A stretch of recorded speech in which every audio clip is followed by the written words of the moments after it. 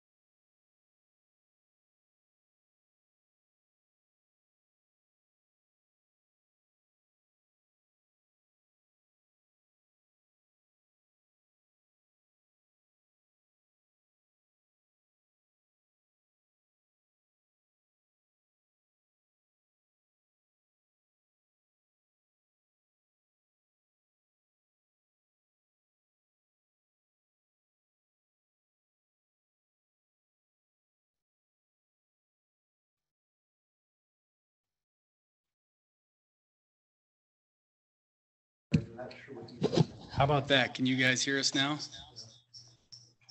We can. Yeah. Are you guys getting an echo on your end at all? How about that? Is that better? Good for me. Better for me. Good. Yeah.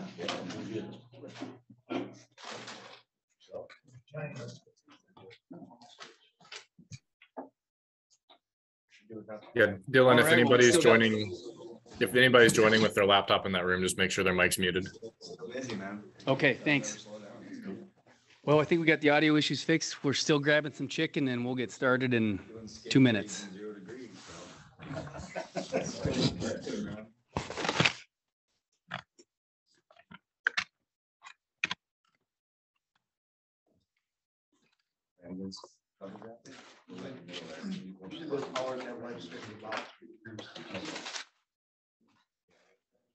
Honestly, this guy. So sick of working on it. Looking at the instruction, you know, landscape. It's like a fire map of the Bob.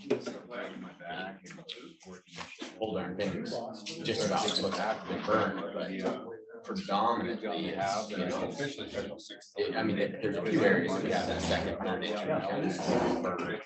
burn scenario, and it appears, you know, anecdotally, that those are, you know, you're seeing isolated uptick in utilization, and, you know, because there's that, yeah, those, stenosis and other, things are, triggering on that, but it would be, since rice grid was such a mega fire, it would be really interesting to see, now that you collected the initial data, we know that, like, right after fire, I mean, they utilize, they like that, but now, 6 to 8 year time frame, that heavy timber in those mega fires, that canopy is burned as well, and when that starts coming down, what is the impact? Because it sure seems like there's a lot of avoidance of those heavy downfall areas. And 2 elk tried to come across and they died on the swan. I saw them about 40 yards. 2 once you finally get out of it. The bulls got their amber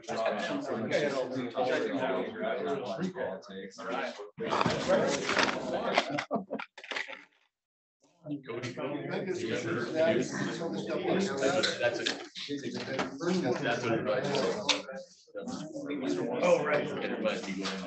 Yep. Remember you always said that. All day that was cheap. All there.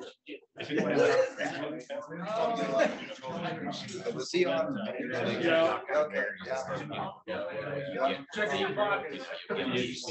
Yeah. My dad hunted over And, many years. like there's that. He always said But then urban scratch power. for- Yeah. you know, So did I. It's pretty encouraging too. I haven't seen that. And Herb was always. Dad has lots of things.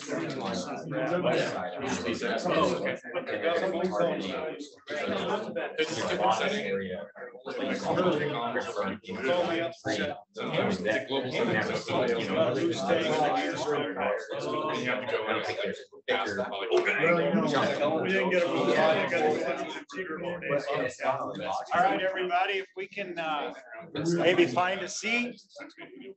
And I feel like I need to talk loud, but I don't know, does that sound loud on your end?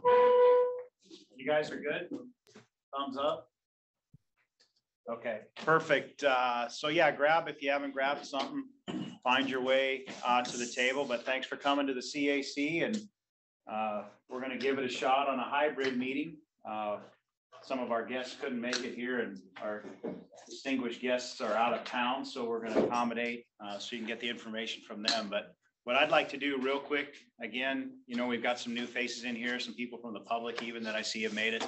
If we could just do a real quick, you know, round table, just where you're, you know, where you're representing or where you're from or whatever, keep it short. And then we'll fire off into, I'll go into a little bit more about our agenda and how we're going to run the meeting, and we'll hopefully have a good CAC tonight. Got some good topics, and then we'll look at some future topics potentially. I've got a couple ideas I'd like to throw out for our portion of it, but lead it off. I'm Lee Anderson. I'm the regional supervisor here for Fish, Wildlife and Parks out of Kalispell. So why don't we'll go around the table initially here on our members, and then we'll work our way around the room, but fire off with Mark. My name is Mark Christensen. I live here in Kalispell, employed down at Wheaton Cycle. Avid cyclist, really into hunting and fishing and outdoors, and have a vested interest in all that. So. Great, thanks, Mark. My name is Clifford Kipp. I live on the east side of Kalispell, and I work for the Montana Conservation Corps. Jay Sheffield, representing Libby area, and hunter fisherman, and member of the Libby Riding Gun Club. So, Corey Anderson.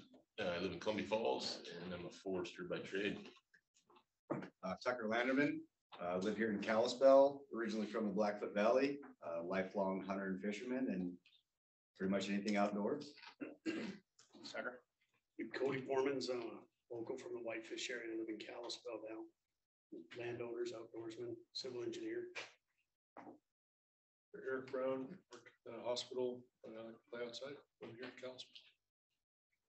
Dave Landstrom, Fish, Wildlife and Parks, Parks and Outdoor Recreation Manager. Ian Wargo from Kalispell here, born and raised. Yeah, hunting, fishing, outdoors, and yeah, civil engineer by trade also. Dylan Tabish, Communication and Education Program Manager for Fish, Wildlife and Parks, based in Kalispell. All right, and off camera, we'll start here and we'll finish around this way. Go ahead, Nate. Nathan Reiner, the Game Warden Captain at Kalispell there. Sean Cox, Maintenance Manager at Kalispell. Neil Anderson, Wildlife Manager at Kalispell. Macy Dugan, Access Manager at Kalispell. Stephanie Brown, Access and Landowner Relations Bureau Chief out of Helena, but I live here in Kalispell. Mike Kensler, Fisheries Program Manager. Lindsay Baker, Admin. Hambo. GL Hamilton, I go by Ham. Fish, Wildlife and Parks here at Kalispell. Probably do the AAS. I'm an international active hunter. There you go. An active international hunter. There you go. Sir? Just a local and what was your fishing game hunter, Doug Andrews. Okay. Thanks for coming, Doug. Appreciate it. Benny Rosetto, long time resident here, retired physician. I was on the first CAC committee. I've been on the chronic wasting disease committee, with the management plan that we soon afterwards had to implement, and was on the mountain lion committee. You got a monumental award coming, maybe even in hunter education. Oh yeah, 30 years. About 30 years. coming up in March. Awesome. Appreciate that. How about we go to the big screen here?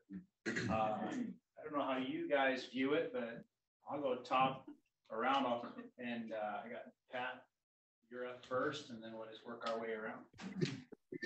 Hi, everybody. I'm Pat Tabor. I'm the Vice Chair of the Fish and Game Commission, and I represent Region 1. I live in Whitefish.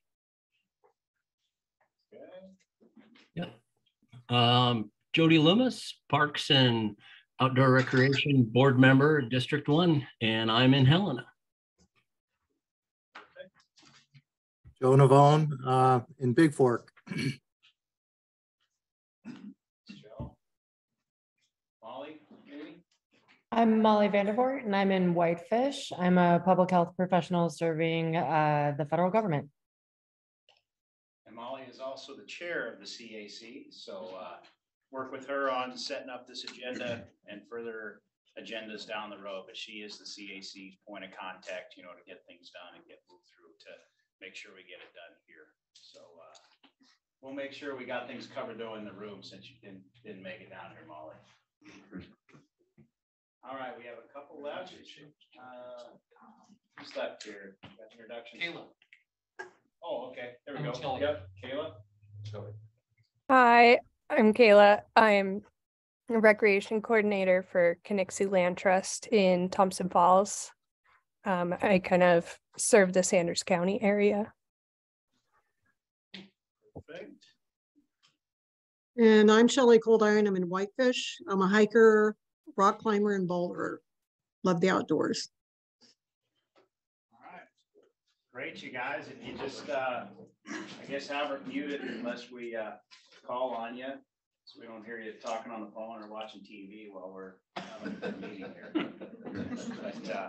But anyway, so yeah, first thing we wanted to do tonight, Commissioner Tabor, glad he could get tuned in here. We just had a recent commission meeting with some things that were directly associated with Region 1. But we would just ask Pat that if you want to give a general update on all things that the commission has going that you want to share. Perhaps we may have a couple questions from CAC to you, but go ahead, you've got the floor. We accounted for about a half hour, so fire away on whatever you got. Great, thank you, Lee. So good evening, everybody. We did just come off of a commission meeting yesterday. Not sure if any of you tuned in on it. Some of the Region 1 items that we were looking very specifically at is one, it started off as a petition for some of the homeowners in Church Slough where they wanted to create some boating restrictions, in particular focused on wake boats and the ones that create those big, huge waves that you can surf behind.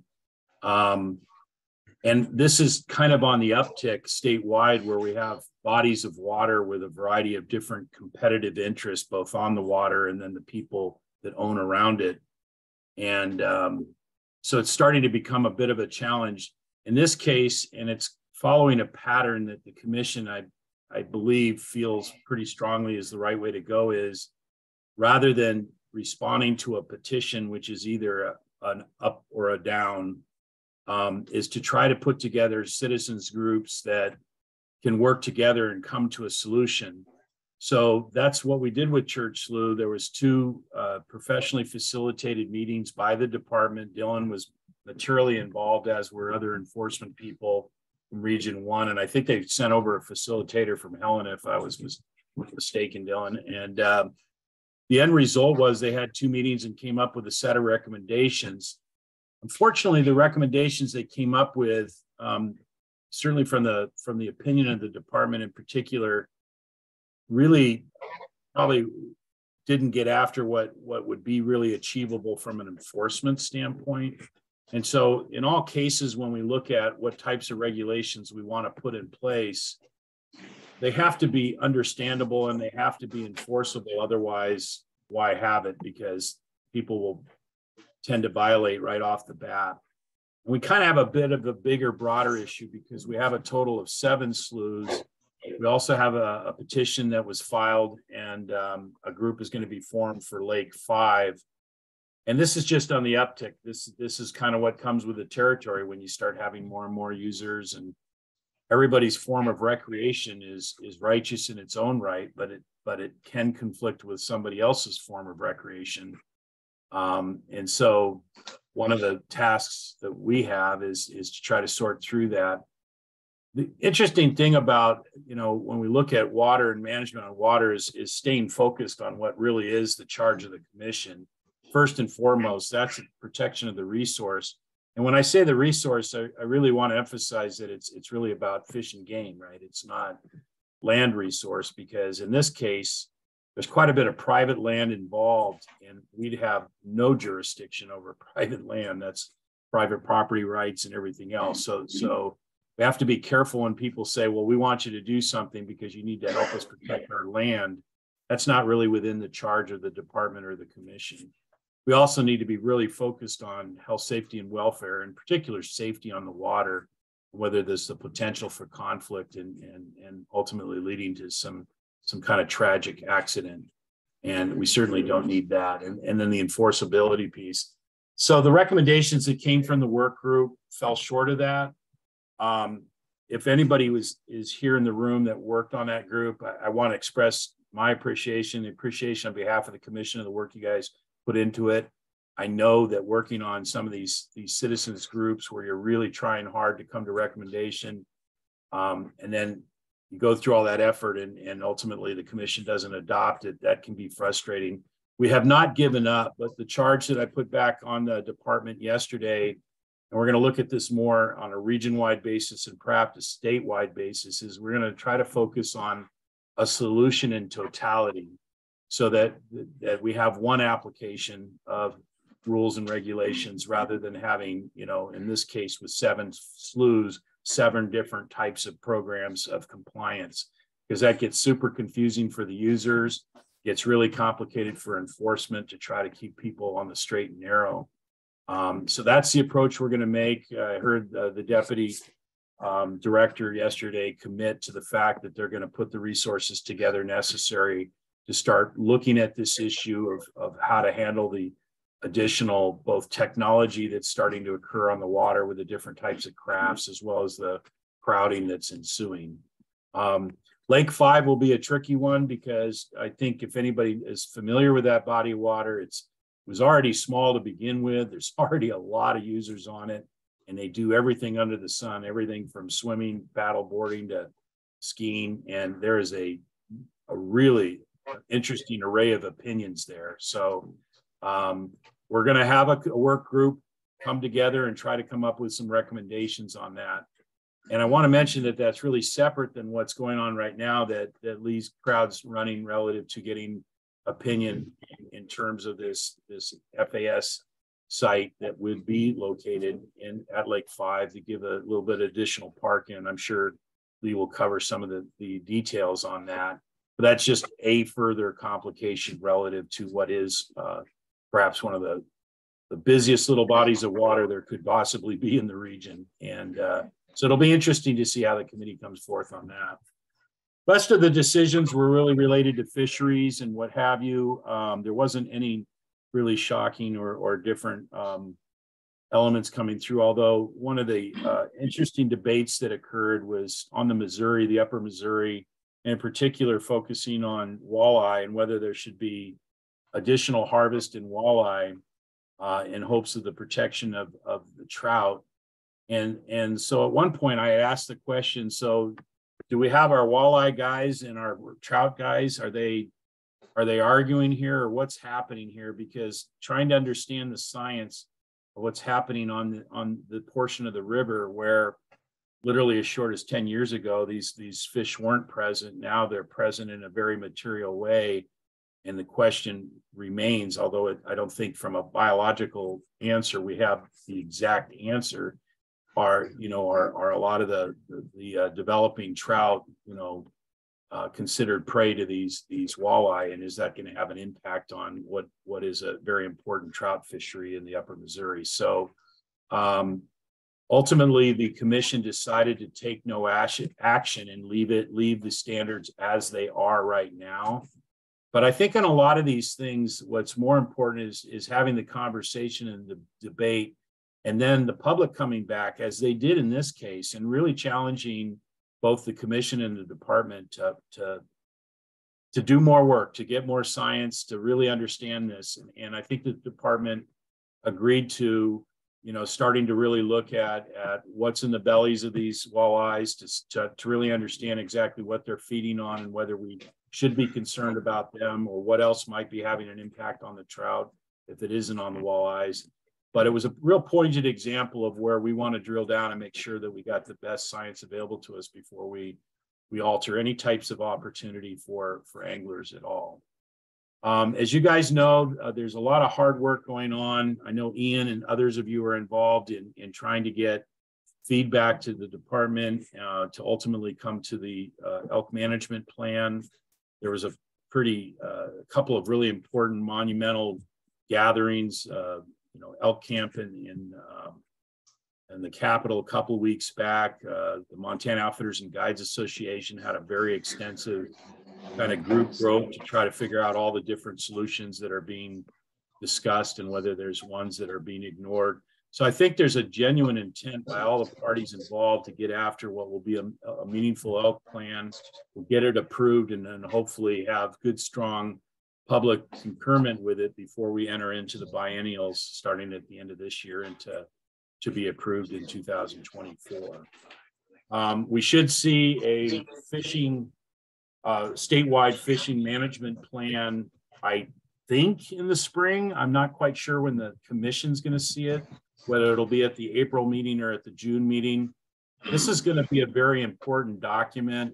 The commission's already called for the department to be much more prescriptive and deliberate relative to both the value system and the goals and objectives. So that's a very important issue. I think when it comes out for public scoping and comment, I really hope that folks in the region get materially involved and let us know what you think.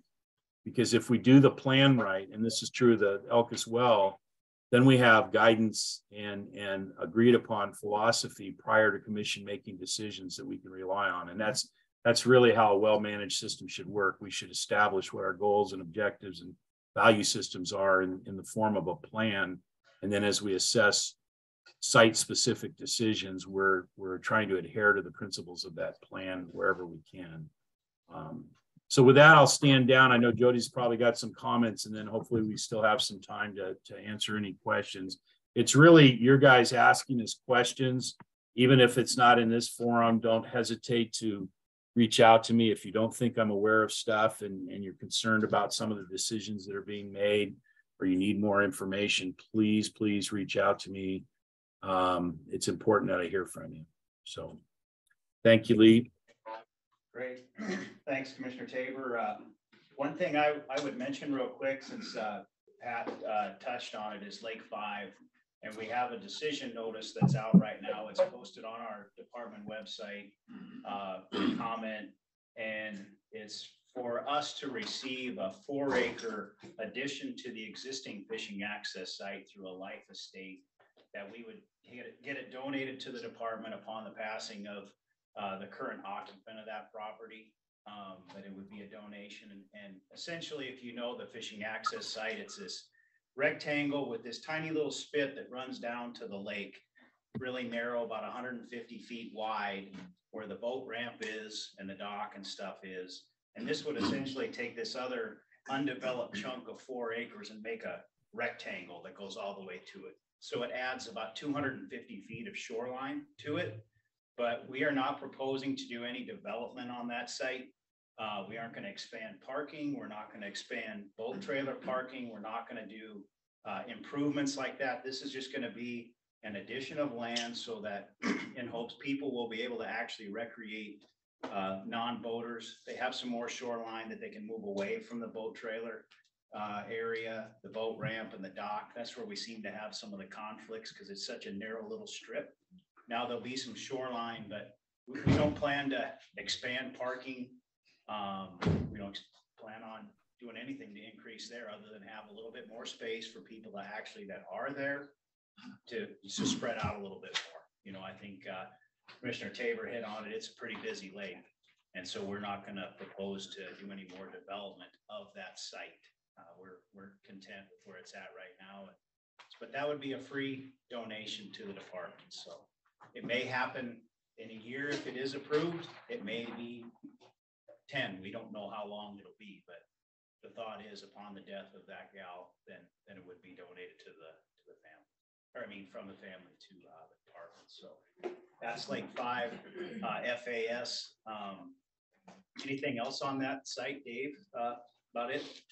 No, that's a good description. And that's a totally separate entity from the public petition that came in to change some voting regulations on it. They're two divergent actions that are unrelated. They may cross paths on maybe what's going on with the lake, but they're not. They're separate processes and separate actions. So, but I just wanted to clear that up. And maybe before we go to Jody, if we have any questions that you may have directly for Commissioner Tabor on anything he said or anything that's just happened recently, we'll hit him with those, and then we can move on to Jody Loomis from the Park Board after that. Is there any questions from anybody directly? Eric, go ahead. I was just gonna say I was on the church slew work group, and I appreciate the decision that commission made, and I think the recommendation unfortunately was kind of the problem with when compromise gets complex. And so I think that, yeah, I was glad to see that was published, that they made that decision, and look forward to hopefully a simpler answer. I appreciate your time on it too. Could you hear that, Mr. Tabor? I did, and I would ask guys that are a little bit farther away to speak up a little bit more, but I kind of had to wince to listen to that, but I appreciate that comment. One of the things that I'd love is more feedback on what we can do.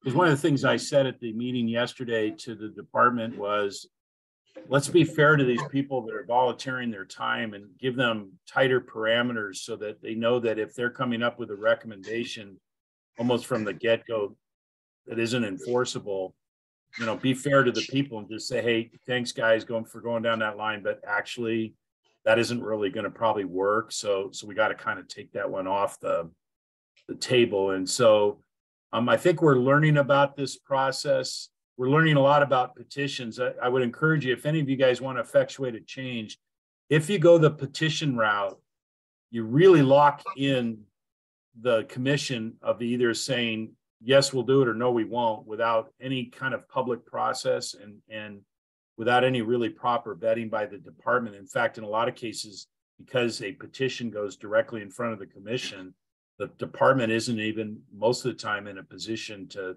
express an opinion.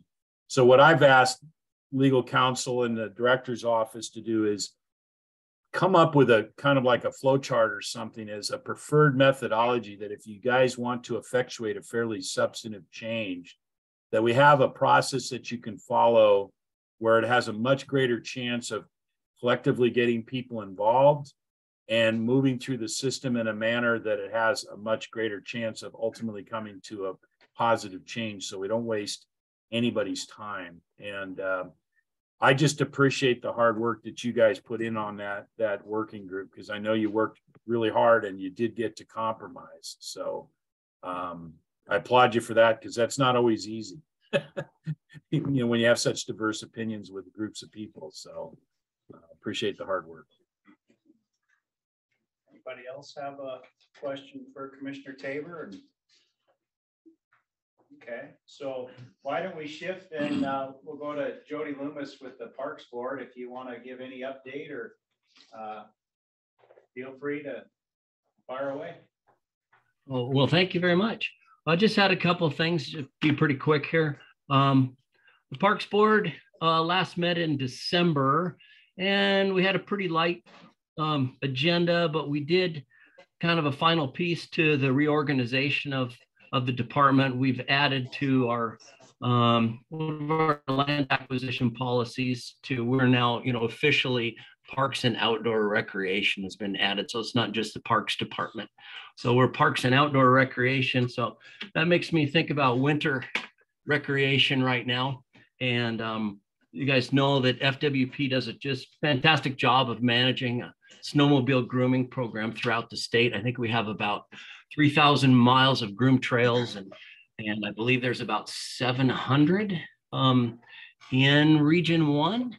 And so I was talking to the program manager here lately of the grooming program, and we're kind of teetering on a spot where if we lost another a groomer or had some problems like that, we wouldn't be able to replace it with the current level of funding that we have. These machines have gotten so expensive.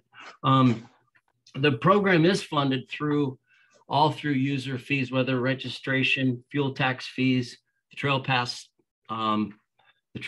that is required to take a vehicle on these groomed routes. One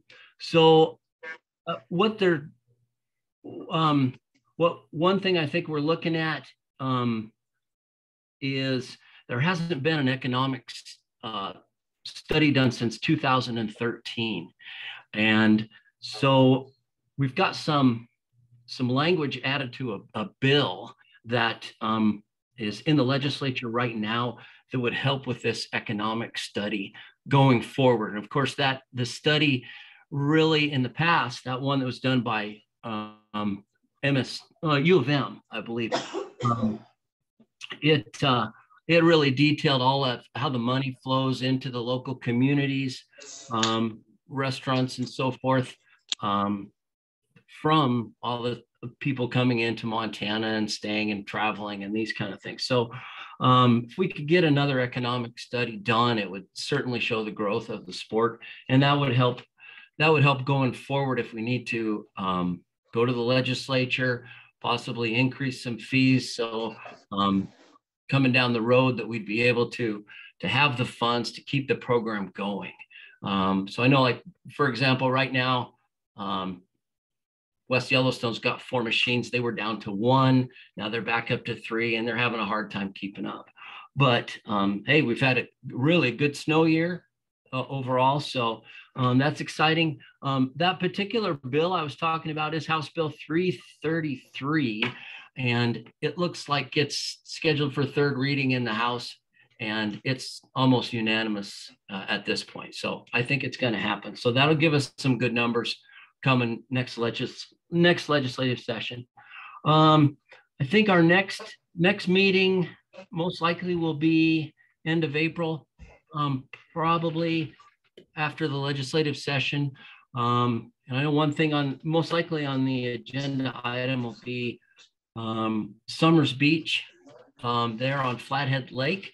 We're going to have some improvements probably come before the Parks Board at that time to our newest state park.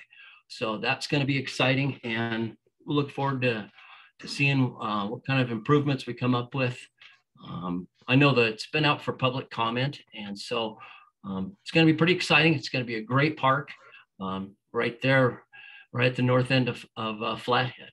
So that's all I got on my list. Great, thanks, Jody. I think you teed up a good topic of discussion right now with Summers Beach State Park and us working on comment and decision notice, et cetera. And I just put Dave Landstrom on the spot. If you want to just give an update maybe of where we're at in that process, Dave, I think that would be good. Board member Loomis is correct. We've just recently wrapped up a 30-day comment period on a development EA, and we provided a host of options, development alternatives ranging from, of course, no action to the addition of a variety of visitor amenities. We have, like we have had through the entire project, we've had strong public participation.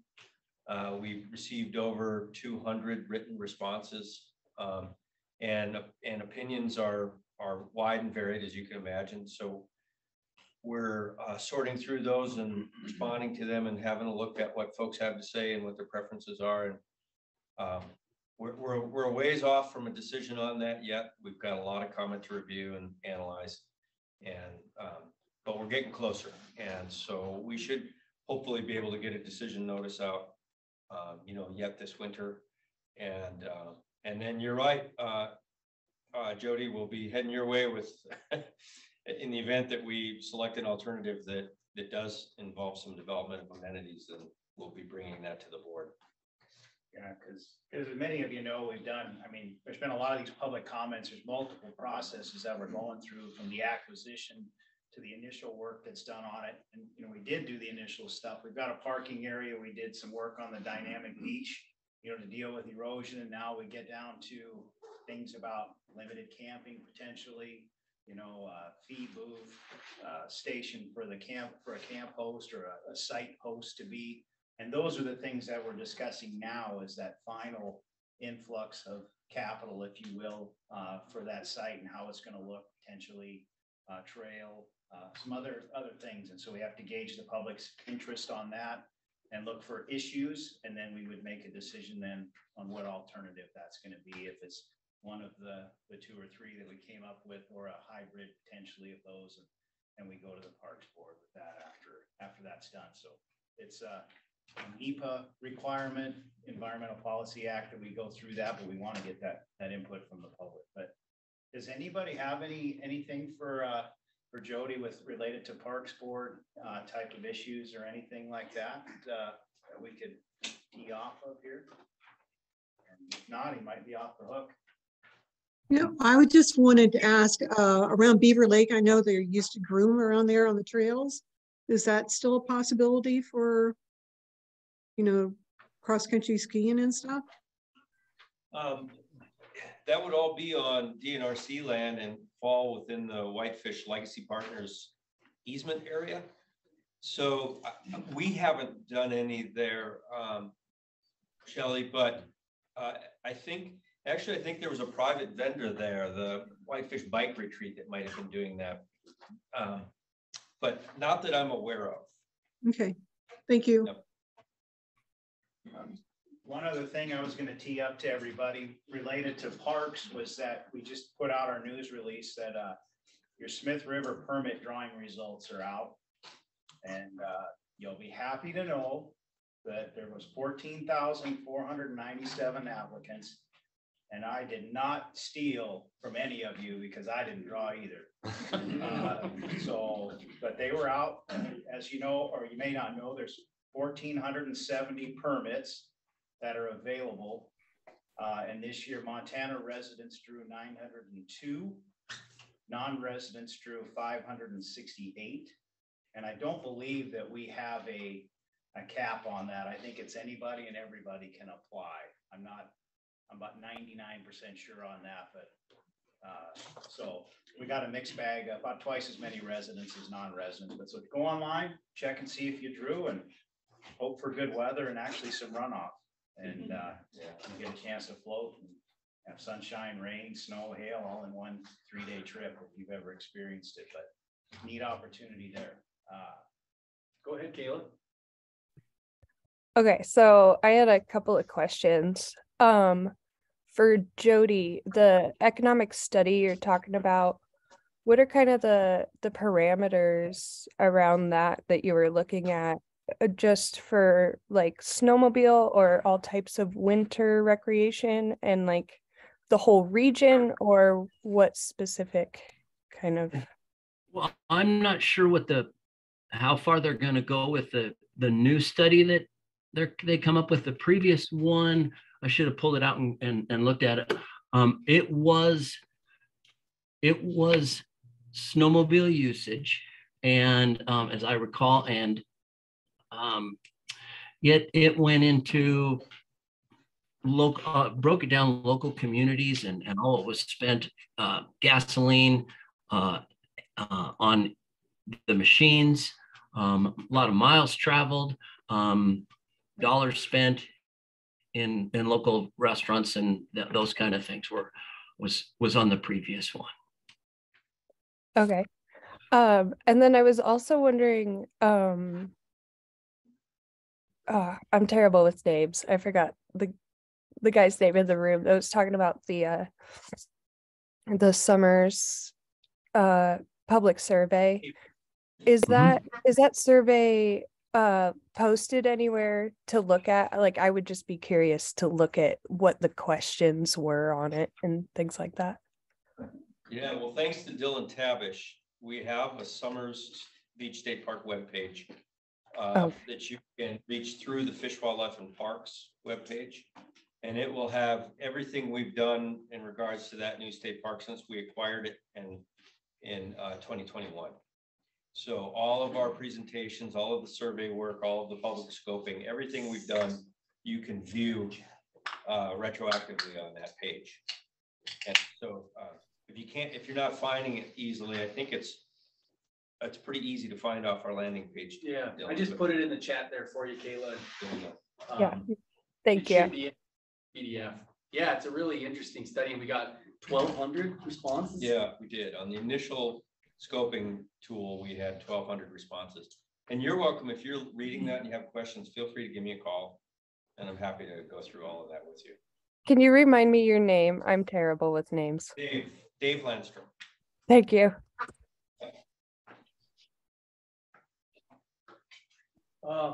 Great. Well, I think there's one other topic we wanted to give a quick update on, and I'm going to look to Neil Anderson. So we've got this. Well, I'm going to post it in the chat for you folks online, and everybody here in person, you've got a report. It's an update on the elk project in Sanders County. That's pretty awesome. And so Neil was going to give a quick update. Is everybody kind of familiar with what we're doing there, or is this fairly new to a lot of folks?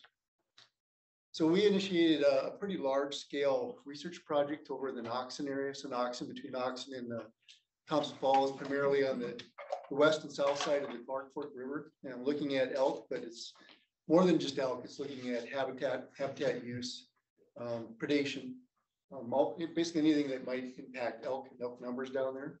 So a big part of that is capturing a lot of elk. And this is the first year we've started our capture operations. We started using clover traps down there, which are basically, it's a box trap with a dropping doors. It's a ground capture effort. And then they just finished up a helicopter effort over 2 days where they caught 37 elk. The helicopter, which is probably some of the most difficult country in Montana to capture an elk in. And it was pretty hairy, lots of timber, those kind of things. But yeah, on the report, it says we caught 62 elk so far. We're going to continue trapping in there probably for the next week and a half, maybe 2 weeks. I'll go down there next week and try to help them out a little bit too, with the goal of getting a few more calves, maybe a few more females and some males. But again, I'm pretty excited about the project. It's supposed to be pretty much, like I say, an all-inclusive study, looking at all those things that affect elk. And this summer we'll be trying to catch and put collars on bears. And we've already caught 3 lines. We're hoping to get a few more for radio collars on them as well, and some wolves in addition to that. So, there's maps and different things and where all the capture locations are. But it's about a 5-year study. We'll be replenishing whatever comes out of this project, in terms of mortalities, try to keep those collar numbers up, so there'll be subsequent captures over at least the next 3 years. It's a pretty cool study. It took a long time to get this thing in place, and so we're pretty excited to have it. The goal is to try to use this information and, to the extent we can, apply it to the rest of the region so we can learn from it and adapt to it in our management of elk across the region. Anybody have any questions on that? Yeah. Can you just talk about why you picked this area as opposed to other areas in the region? Yeah, so we actually had proposals in for 3 different areas. One of them was in the Bob Marshall area. This one, and then I believe one was the Tally Lake area. And we felt this one had the best chance of actually informing us. One, there's a lot more out there, so figured we could get some callers out, informing us more on what the rest of the region looks like. Plus, we have a lot more ability to interact with the Forest Service and management activities in this area than, say, like the Bob Marshall. So that's why it kind of fell out as a priority. They actually had some timber management plans for this area already. So we're hoping to take advantage of that and see how that impacts elk use, habitat use, and forage. So a big part of the forage will be not only what they use, but also looking at the overall quality of that forage. You know, kind of as a side note, I talked to Kelly Prophet. She's a research biologist that was working on helicopter captures. All the ones that were captured with the helicopter were all in Forest Service, and she said they're in really tough shape this year. And she got a lot of those females, and she said you can already see their backbones. A lot of them, she's worried that some of them might die. And also noticed that there's a pretty good browse line across all the winter range that they're using right now. So that's one of the things that we're looking at, to, you know, habitat as well as predation, and be limiting numbers down in that area. So yeah, it was kind of a judgment call on where we thought we could get the biggest bang for the buck in terms of a project, and that was it. We're gonna be turning in some more proposals for other areas, probably the Bob Marshall or South Fork type area. And there's some yielding projects coming up. There's a bunch of different things going on. This is gonna be a busy place over the next few years. And we're also, I don't know if you want me to mention that we're planning on having some mule deer discussions coming up here in March to go over what we learned from the recent mule deer project, as well as talk about mule deer management and how we move forward. So the dates on those. Thanks, Eric. I think one thing I would throw out to the CAC is that this spring, well, even the project will last for 5 years, but we're doing captures and stuff for 3. And you got to keep things on the radar, you know, so you may need to trap more or whatever. But this spring, during the calving season, you know, one of the things that has to happen is we want to go out and collar calves. I mean, as soon as they hit the ground, we want to go collar calves. And they have these transmitters, and some of these females, they got 25 of them in the implants, so that we know when that drops that, you know, you got a basic general area, and the way Neil describes it, then you get a bunch of people and you go up there and you try to find this calf before it gets too mobile, and then you can collar it. That way you can see if it dies from exposure, gets eaten, lives, blah, blah, blah, all those things. And it's a labor intensive effort, because you're just searching around a general area to find one of these little calves, and anybody's been in the woods, those little buggers can hide pretty good. So we may be looking for some volunteers at that time. We're kind of trying to fine tune a little bit the trapping effort. You know, everybody wants to go out there and get your hands on these elk, and so we'll get this first year, I think, behind us on the clover traps and that kind of stuff. But we're going to be looking to get some help from people trapping wolves as well. That'll be a real managed type of thing to help us get things done there. But if you guys want to participate, we'll do everything we can to make it happen. And that may be one of the first real good opportunities of being in the field, to actually get your hands dirty and slap a collar maybe on an elk calf or something like that. But if it doesn't happen this year, we got 3 years of heavy use. And maybe you're a plant guy, I don't know, and you really want to go up and snip some vegetation, look at some transects for habitat study, but that's not the way I roll. I want to get my hands on an elk. So full disclaimer though, we did have a volunteer out on the mule deer project a few years ago, and he wasn't in there 10 seconds before he got kicked in the face. So it's not as romantic as it sounds. It may follow you around forever. But we need the help, but we want people participating from groups like this, as well as other groups and people in the community, because you get buy-in, and you are part of, you know, the solution. You're part of wildlife management that way, and you get to see things firsthand and have some ownership. So we'll be putting a call out when that happens. Neil will get some tentative dates, and we'll try to manage as many as we can. We can't have 500 volunteers running around, because that's a recipe for disaster too. But if you're interested, we'll be in touch. Okay. What's the 10-second version of how those things work? Those VIT transmitters. Yes, there are different types out there right now. They're the technology where it's a proximity sensor basically. So as long as it's within proximity of the elk's collar, so the elk has got a radio collar on it as well, puts out a certain pulse, and when they separate, it puts out a different pulse. So when the calf's born, it pushes that thing out onto the ground, out of the system. Yeah, and then it's got a backup system that's heat sensitive. And so as it cools down, so it should be at elk's body temperature, as it cools down, it also puts out a different pulse. Yeah. So there's a couple different ways you know that it's on the ground. Right. And she's expelled it, and then you can kind of go in and look. But it also will help us identify areas where they're calving. So sure. You know, we only have about 25 of those implants in there. And I think we're looking to catch around 60 elk calves if we can. And so it will also help us identify calving grounds. Yeah. And some of it's just a random search. You find a bunch of elk and you go in there and see if you can find some calves. Yeah. But we have to be pretty careful, and that's one of the things that Lee talks about is, you know, we gotta be kind of a little bit careful when you're handling the calves, and most time we have gloves on and stuff, because you don't want a bunch of human scent on them. Try to minimize the likelihood that mom will abandon that calf. We've been pretty successful. We've done it a lot of different places. And yeah, and you could catch them 1 to how many days before they're just. Yeah, it all unattainable. depends, you know, but by the time they're about a week old, they get to be pretty Yeah. tough. But I've been on these things where you don't even already have to handle the calf. Yeah. You walk up and it's laying on the ground and it just kind of stands up. So it's amazing that they don't run right away, but Sure.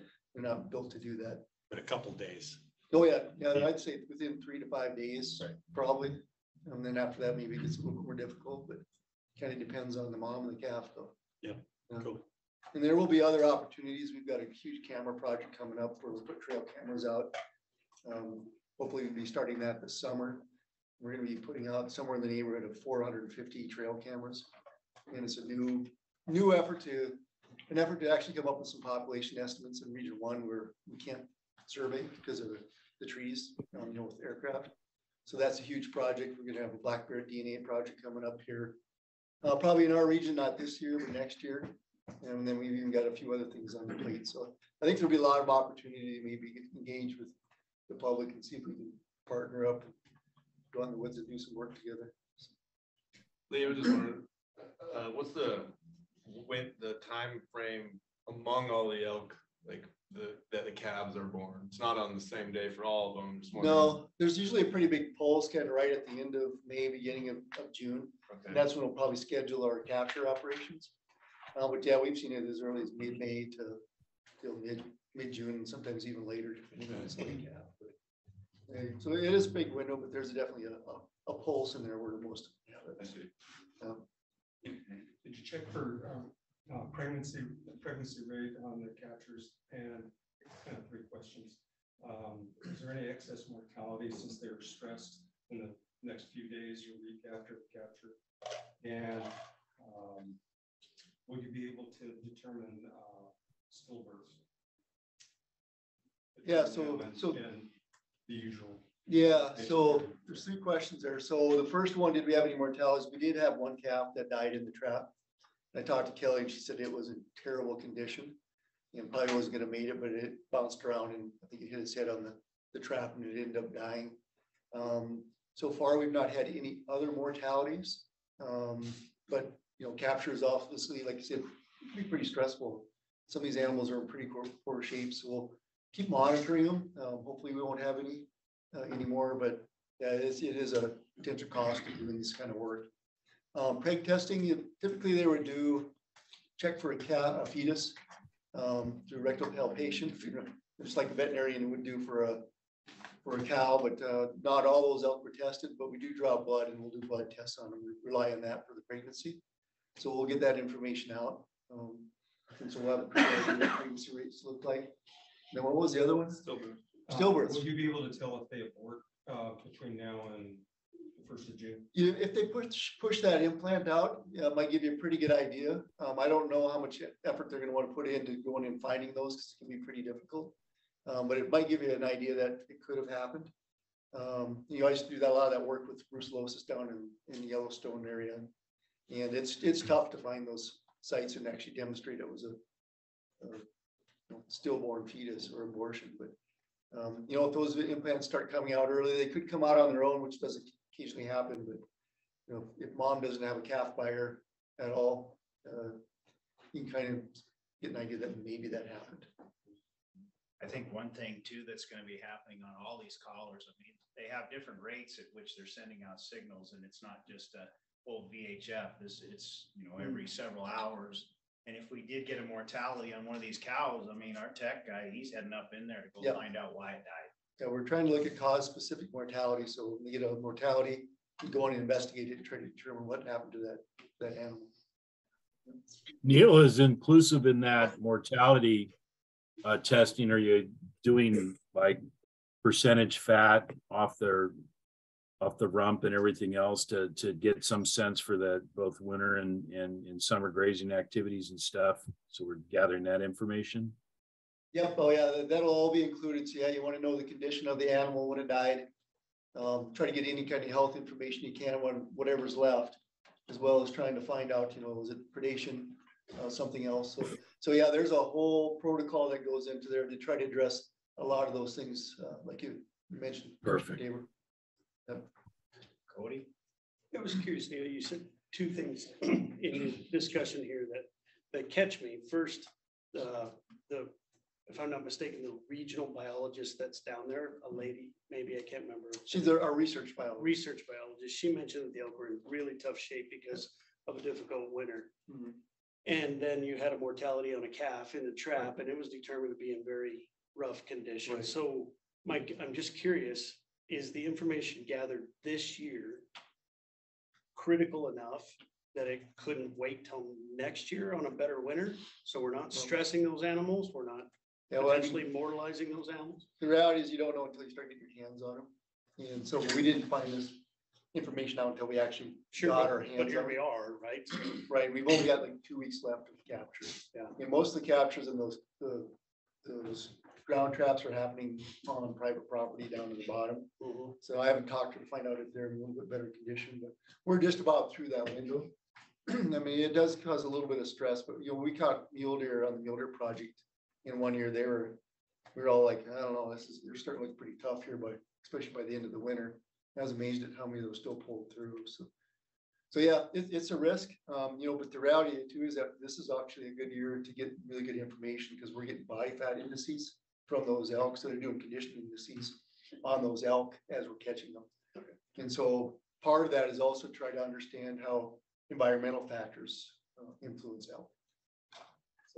So yeah, I hear you, and it's tough, and we don't want to kill any elk, but occasionally it does happen. But so far, it's a knock on wood, even though they're in tough shape, we haven't had a pulse of mortalities. I think right now, I've been here since '99, and I think we have more research stuff going on here this year and in the next few years that have to deal with, like, the big game species that a lot of the hunters are after, with elk, mule deer, and then the predation aspect of it, because it's always a hot button issue on what is causing these mortalities and stuff. The camera studies, that hopefully will actually get maybe some ways to actually get some legit counts in these heavy timbered areas. I know Kelly was talking about how difficult this terrain is. I mean, even, you don't even just set the chopper down, you're like jumping off of the edge of it to get to the ground. And it's a tricky business up there, what they're doing, and they are working hard to get it done. As you can imagine, 60 head of elk, the effort to collar a bunch of calves just out on the ground, it's labor intensive. Boy, it'll be some awesome information for us to chew on and hopefully figure some things out. And hopefully then we're able to pull the right levers to get something done, with the results. But really neat times. Neil is super busy, and he better not retire anytime soon. So we got to get these pushed through, at least not before me. Okay. Anything? Yeah, and if anybody ever has any questions on what we're doing, please call. We'd be glad to talk about it. At some point, maybe I'll put something out to Dylan. He can push out to everybody about all the different projects that are going to be happening in Region 1 here in the next few years. And updates on this elk project we have a website for that too. So I'll send that out in the follow-up notes. And this report's on there, and all the other information, photos and videos are on there. So it'll be a good place to just follow this project. Any questions from the TV? This is Pat. I did have a question, not for this one, but while we have Neil there, and if it's appropriately, if he could just chat a little bit about his meeting down in the Swan about the whitetails. He made reference to it in the report, and I think the whole CSC would benefit from just listening about that dialogue and the different conversations and what came out, if you see it appropriate. Yeah, we'll give it a couple minutes before we move Sure. into Ian. Yep. Sure. So it's no secret, we've had a couple of really pretty mild years other than this one.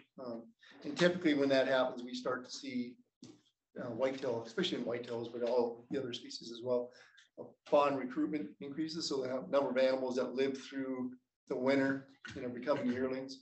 We call those that a recruitment census. So if we do our spring counts, typically we see an increase in survival. And so we have a higher percentage of fawns per adult in those years. And in the last few years, we've seen that. And you can actually track that through the buck harvest, which is a pretty good indicator that the population is actually increasing. This last, I guess, is the last session. We actually kind of standardized seasons, and we put neither sex season on the first week of the general hunting season, pretty much everywhere in Region 1 except for the wilderness areas. And that included the swan, which we had closed earlier because of emergency closure, because populations took a dive after the winters of 16 and 17. Well, one of our former commissioners, Commissioner Wolf, sent a letter to Commissioner Tabor asking, could we maybe reverse that? And so he put us in contact with Commissioner Wolf, and Franz Ingelfinger, the area boss, and I went down and talked to Gary Wolf and a couple other folks down there that are really familiar with the area and have a long history of kind of what's happened in the area. And we had a really good conversation. One of the things they talked a lot about, quite a bit about, was the change in the habitat and some of the timber management practices, both on the Forest Service as well as corporate timberlands, and how they really think that influenced not only whitetails, but mule deer and elk in that area. But we're not seeing that same increase that we thought we might see in buck harvest there. So we're still kind of wondering what's going on. So I think we're going to take a pretty good look at that and decide whether we want to do something with the antlerless harvest there, because that's what they're concerned about. Is, in their view, the whitetail population hasn't rebounded, and it's still pretty low in the swan. And we'd like to maybe lay off the female portion of that. And that's definitely something that's we're going to be taking a look at, maybe considering for this next season setting process. But it was really a good conversation with those guys. They've a lot of local knowledge, and they've seen a lot of changes on the landscape. Even some of the wetland stuff that these deer used to use, it's all been invaded by with weeds and stuff now, and deer aren't even using it. So a lot of changes on the ground that need to be accounted for. It was a good discussion. What I liked about that whole process, Neil, and the reason I wanted to bring it up tonight is I suspect all throughout the region, some of you have concerns about other target areas. And when you do take people that have kind of live and breathe a particular area and get really intimately familiar with it, they may provide insight. Not always, because these guys are pretty on their game and they know what they're doing. But having said that, having additional intel only gives them the opportunity to be better wildlife managers. And so, although, I had the opportunity to maybe effectuate a change in the December meetings, like a mid-year change in between biennials, I talked pretty extensively to Neil and to Lee about it. We elected to leave it just for the season. But, between now and working our way through the rest of this year, if you have concerns about districts and quotas and things like, I'm hearing a lot from people on lions that some of our quotas might not be high enough in certain areas because they're seeing a lot of lions and the quotas fill very quickly and they feel like they could have gone up a little bit. Now is the time to have these really valued in-depth conversations, in my opinion, because it gives staff adequate time to really contemplate a change, then get it into the system so we can have a meaningful biennial process next year. So, I feel like that sounds like, Neil, you guys got some good fodder for consideration, and it probably will impact whatever recommendation you're going to come up for, at least swan specific. And if there's other areas in the region we need to be doing that, boy, now's the time to reach out to Neil and his crew and get that done. Yeah, and as Commissioner Tabor said, we're starting a new process. We review regulations every 2 years. And so start from now into the summer, we're going to be having lots of discussions about wildlife and the regulations and what we need to do to, if anything, to change things up a bit. And that'll be part of that mule deer discussion as well. That's why we're doing it. All right, thanks. So now we'll move to our next topic on here, and Ian's going to give us an update. He was picked to be on Citizen Advisory Committee for our elk management. I'll let him explain exactly what that is, but we stole about 4 minutes of his thunder, and we'll make up for it on the other end if we have to, because this is the portion, one of the portions of the meeting that the citizens advisors pick and choose what they want to have. And this was an item that was brought to Molly, and we want to make sure it gets vetted, and we'll lay off of our stuff to make sure that this gets done. And he can give his discussion, and we can answer questions. You guys can answer or ask him of any questions and stuff. But I think the project that Neil was talking about, elk and predators and all these different things all tie into in part habitat with what Ian was part of. And we'll just turn it over to him, and however you want to let her fly, we'll give you a half hour. And if you need more, we'll go more. Well, awesome. Yeah, I was lucky enough to get selected for the elk advisory group that we had this summer. It was, I guess, just there was a kind of an all-call email that went out for applicants and type things up, and I felt pretty lucky to get selected. I feel like guys in the Northwest and whatnot, we don't, our issues are unique to the area and whatnot, and there's a lot of the air maybe gets taken out of the room with other issues across the state that are completely different. They're very valid, but they're different. So I was very lucky. I felt very lucky to get on the group, and it was a super positive experience. Really, it was pretty. I went in, pretty bristled up. I'm still bristled up, but it was really encouraging to see how a lot of very backgrounds and whatnot, and opinions and whatnot, how we all, we're all Montanans. We all got together around the table. We had incredibly good discussions. I felt like, there was a lot of issues, it was really, I guess it was good for me because, I'm super opinionated guy, and I feel like, the more in-depth, long-winded discussions that you have, the more, you kind of gravitate towards the center on some issues and whatnot. And so it was really good. It was good for me to take the edge off on a few things and just see, some of these other opinions. It was really helpful, particularly, I don't recreate a ton in other parts of the state. I really like the Northwest, but just really getting a partner in here, like some landowners, perspectives and whatnot, and that was cool. It was really positive. I don't know that I think we just brushed the surface on a lot of things, and we really uncovered that the issues are probably a lot more complex than we give it credit for. But I think we opened a lot of good doors and set the stage for some future discussions. So that's a quick rundown. I guess I'm going to run through kind of the list of things that we came up with, and I think if anybody wants to stop me along the way and have any extra questions or whatever, feel free to. Could you just remind me, what was the main charge of the group? Was there a charge, or was there just get together and talk? Oh, you're putting me on the spot. It was or they asked you for recommendations, essentially, right? Was that kind of the basic? Yeah, there wasn't really a lot of boundary. I'm going to do, I should know, like I stared at this every day, and, but basically it was to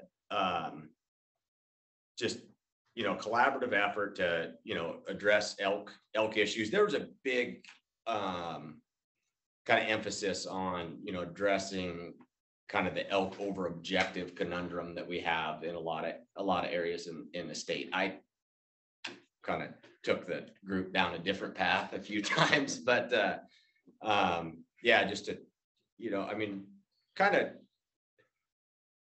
basically the director, he handed over the department, the microphone to the citizens and just said, what do you think? More or less. And we were guided down certain directions, but it was pretty open, format and whatnot. And there wasn't any, it was pretty much just led by members on the group, so it wasn't like, hey, here's your talking points or anything like that. It was very member driven. So yeah, anyway, yeah, go through the list of recommendations, and then hopefully I have enough time to just kind of talk about, what I see. Everybody hears from the Northwest and whatnot, what I see, just some positive things that came out regarding Northwest.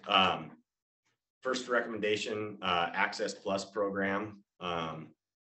This is just kind of, a little bit of brainstorming to think of ideas outside the box to, try to supplement the existing block management program. I think, the people that are participating in the block management program, there's a lot of success there, and don't really want to change anything that is working. But, is there an opportunity to look at other ways to, particularly incentivize landowners, or bring a crop of hunters that's maybe a little bit better trained, more respectful for the to the land, to basically unlock some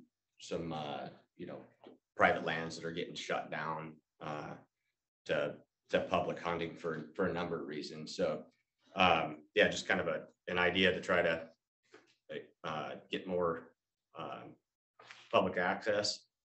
Everybody's favorite here, choose your weapon /season. I guess this one really came about because everybody on the group hated hunters in Montana, and they really wanted to stop hunting. No, I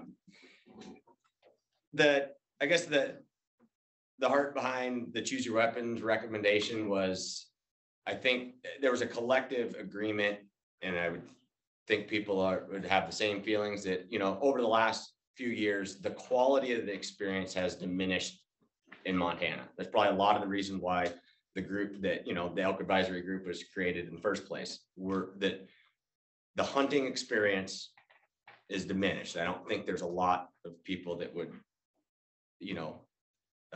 say differently.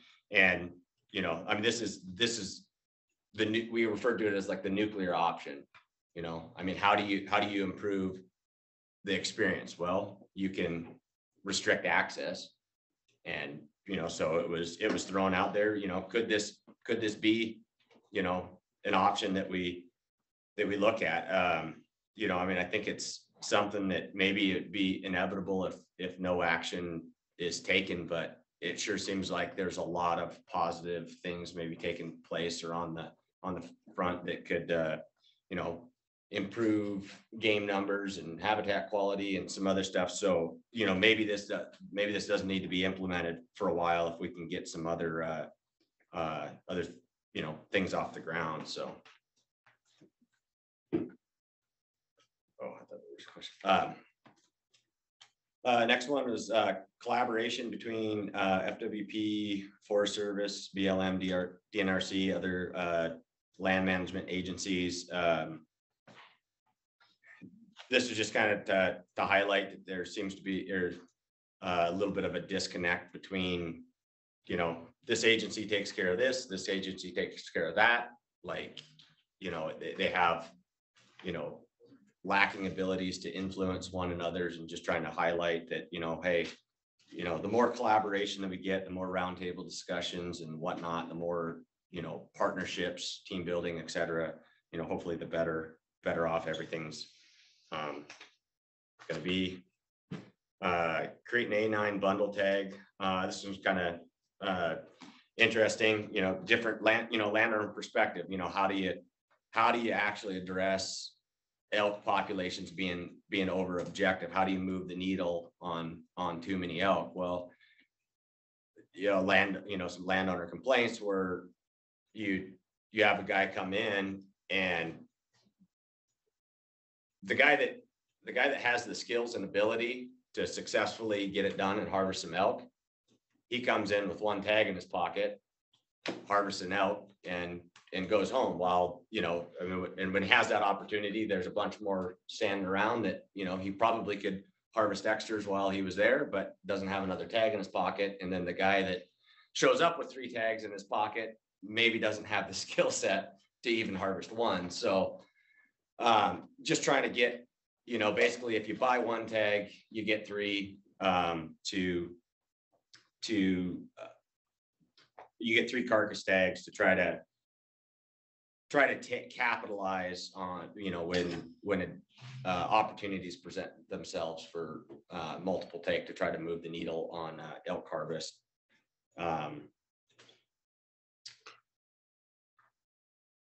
User friendly, or develop some user friendly and effective methods for data collection. I mean, I think just, you know, the idea here was the better data that we have, the better decisions we're going to be having. I know, you know, there's a lot of discussion on potentially looking at, you know, some mandatory harvest reporting and other stuff, just so we do have, you know, solid, reliable data. And, you know, maybe if we went down that route, you know, maybe it's not even, I think the biologists feel like, you know, a lot of that data, you know, given you know, the history that we have with the phone surveys and whatnot, that they know how to interpret it, but, you know, there's the perception by the public that, hey, you know, we're making decisions off of, you know, maybe unreliable data. So a little bit of a suggestion there.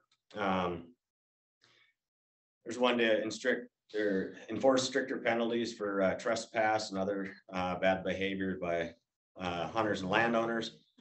You know, I think this one goes without saying. We, you know, as a hunting community, we want to come across good to landowners and, you know, be self-regulating and make sure that, you know, if somebody does step out of line, there is some repercussions. We also pointed out that, you know, I mean, as landowner demographics and whatnot are changing in the state, there's a lot of, you know, folks that are maybe moving in and their realtor told them that, you know, they had full control of this county road or whatever, and they put up a sign. So, you know, is there some recourse there for a little bit of a give and a take on both sides? This one, I mean, it seems like common sense, no brainer. Implementation, you know, there's a lot of caveats there. It's come up multiple times in legislative sessions and whatnot, and I'd say it's a lot easier said than done in my opinion. Establish localized elk working groups. It was kind of cool deal. It sounds like there's like a sweetgrass wildlife working group, and I think another one like Devil's Kitchen or some other successful kind of localized boots on the ground elk working groups. I mean, you know, probably no different than going down the Swan and talking to the guy where, you know, out his back door, he sees things every day and has some unique insights. So trying to leverage, you know, local insights, I think it's be a very positive thing. Expanding hunter education.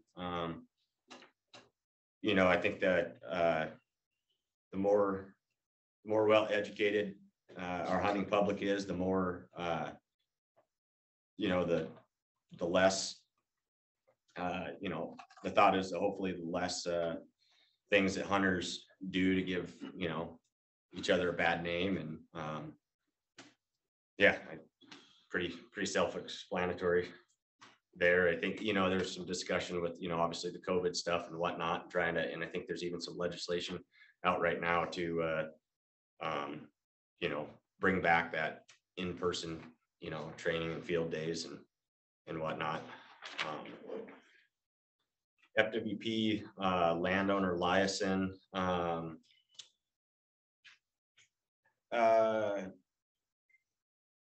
I guess just, you know, kind of talking about a need for a go-between for landowners to kind of, you know, as they're working with the department and, you know, block management or whatever depredation issues, just have, you know, somebody that's a little bit, you know, more on call to make contacts with landowners and keep that landowner relationship strong across the state.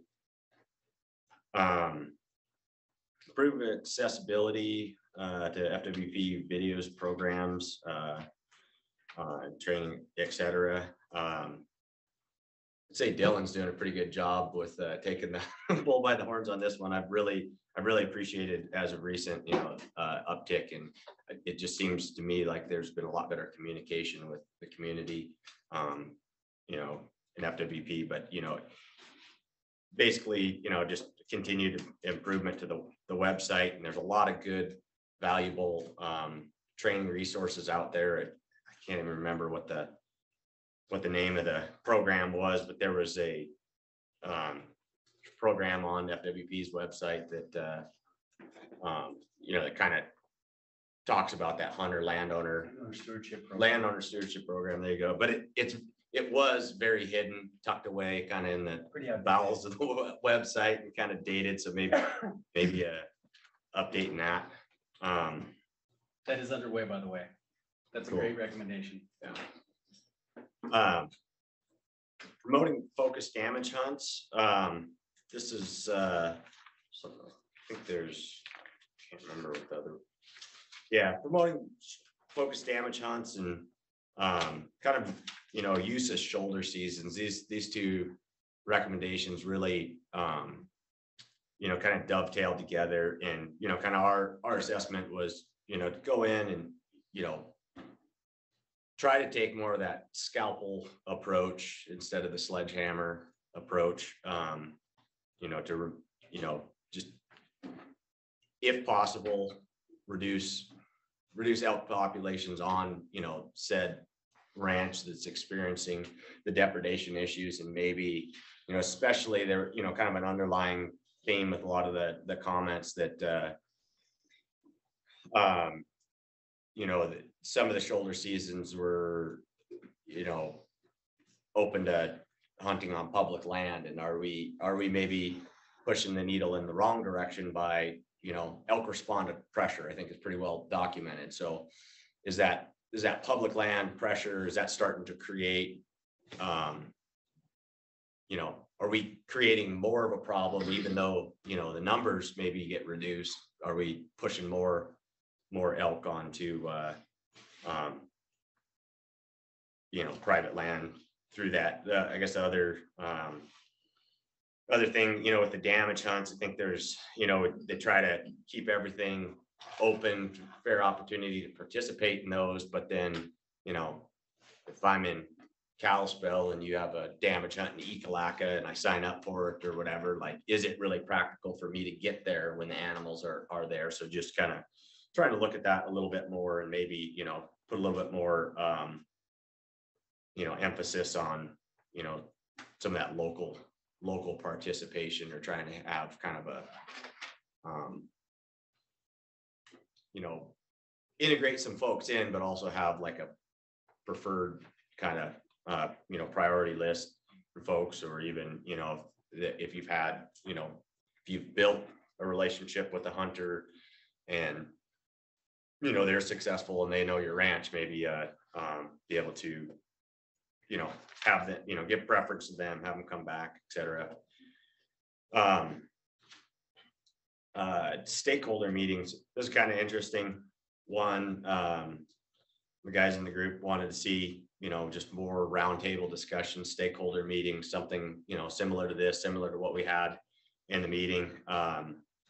As actually, they did a test run of this at the MOGA conference in Helena here just a little while back, and it was actually, I thought it was incredibly cool. I sat in on it. I didn't participate in it, but I listened in, and it was really cool to see a bunch of, Stock Growers Association, Farm Bureau, Bow Hunters Association, MWF, BHA. I mean, all these folks sitting around a table and, discussing issues, the same folks that, at prior legislative sessions, like basically had everybody in a stranglehold, we're at each other, and it was just cool to see a little bit of team building and, people acting like, Montanans first and foremost. So that was a cool concept. Cool to see that get put into play already. And I think there's some probably circle back to that one in a little bit, but yeah, it was cool to see that take place. There's one to, understand and mitigate disease and brucellosis in elk. Interesting perspective. Obviously, it's brucellosis is pretty foreign to me, being up in the Northwest, but you know, for some cattle producers and whatnot, it's a pretty big issue. I don't know that there's any clear-cut answers here, but definitely something that we, you know, don't need, or you know, I guess my opinion's probably changed on this one quite a bit. You know, you know, as we're seeing development in the state and whatnot, you know, probably the thing that got to me is, you know, it's easy to be like, well, you know, the elk's more important than your cattle or whatever. And then you hear from the landowner and whatnot, and you realize that, well, maybe what's the alternative? The alternative, you know, there's plenty of people that would be more than happy to buy a chunk off of that ranch and, you know, build a condo there or whatever. So I don't know. I mean, I got a little bit more, you know, a little bit of empathy for that one, and, you know, think that, yeah, it was good to get brought up. And then last one, yeah, manage elk where they're not. This was kind of like my little pet project that probably raised some eyebrows. Just trying to shed light on the Northwest and, you know, kind of the unique issues that we face in the, you know, in our area. You know, it's pretty envious of the folks in the group that just, you know, their issues were too many elk. And it was just like, you know, I think we probably all long for, you know, the problem of too many elk, you know, and, you know, just trying to point out that, you know, I guess I'm pretty convinced that, you know, some of the elk distribution issues that we're facing in the rest of the state with, you know, elk leaving our public grounds and preferentially selecting private property, you know, maybe there's a stronger correlation to that, or, you know, to what's going on in the Northwest that, you know, that might be causing some of that. You consider that we have half of the public land, your Forest Service property in Northwest Montana. We have a third of the population, and yet if you want to fill an elk tag, you're typically not hanging around the Northwest to do it. You're traveling elsewhere. So we're, you know, not only are there more hunters, more non-residents, et cetera, on the landscape, we're also, you know, now we're distributing a lot of our hunters from the Northwest on other parts of the state and just increasing that pressure. And elk are smart. They respond to pressure. So, you know, I think we're seeing more and more, in addition to, you know, landowner demographics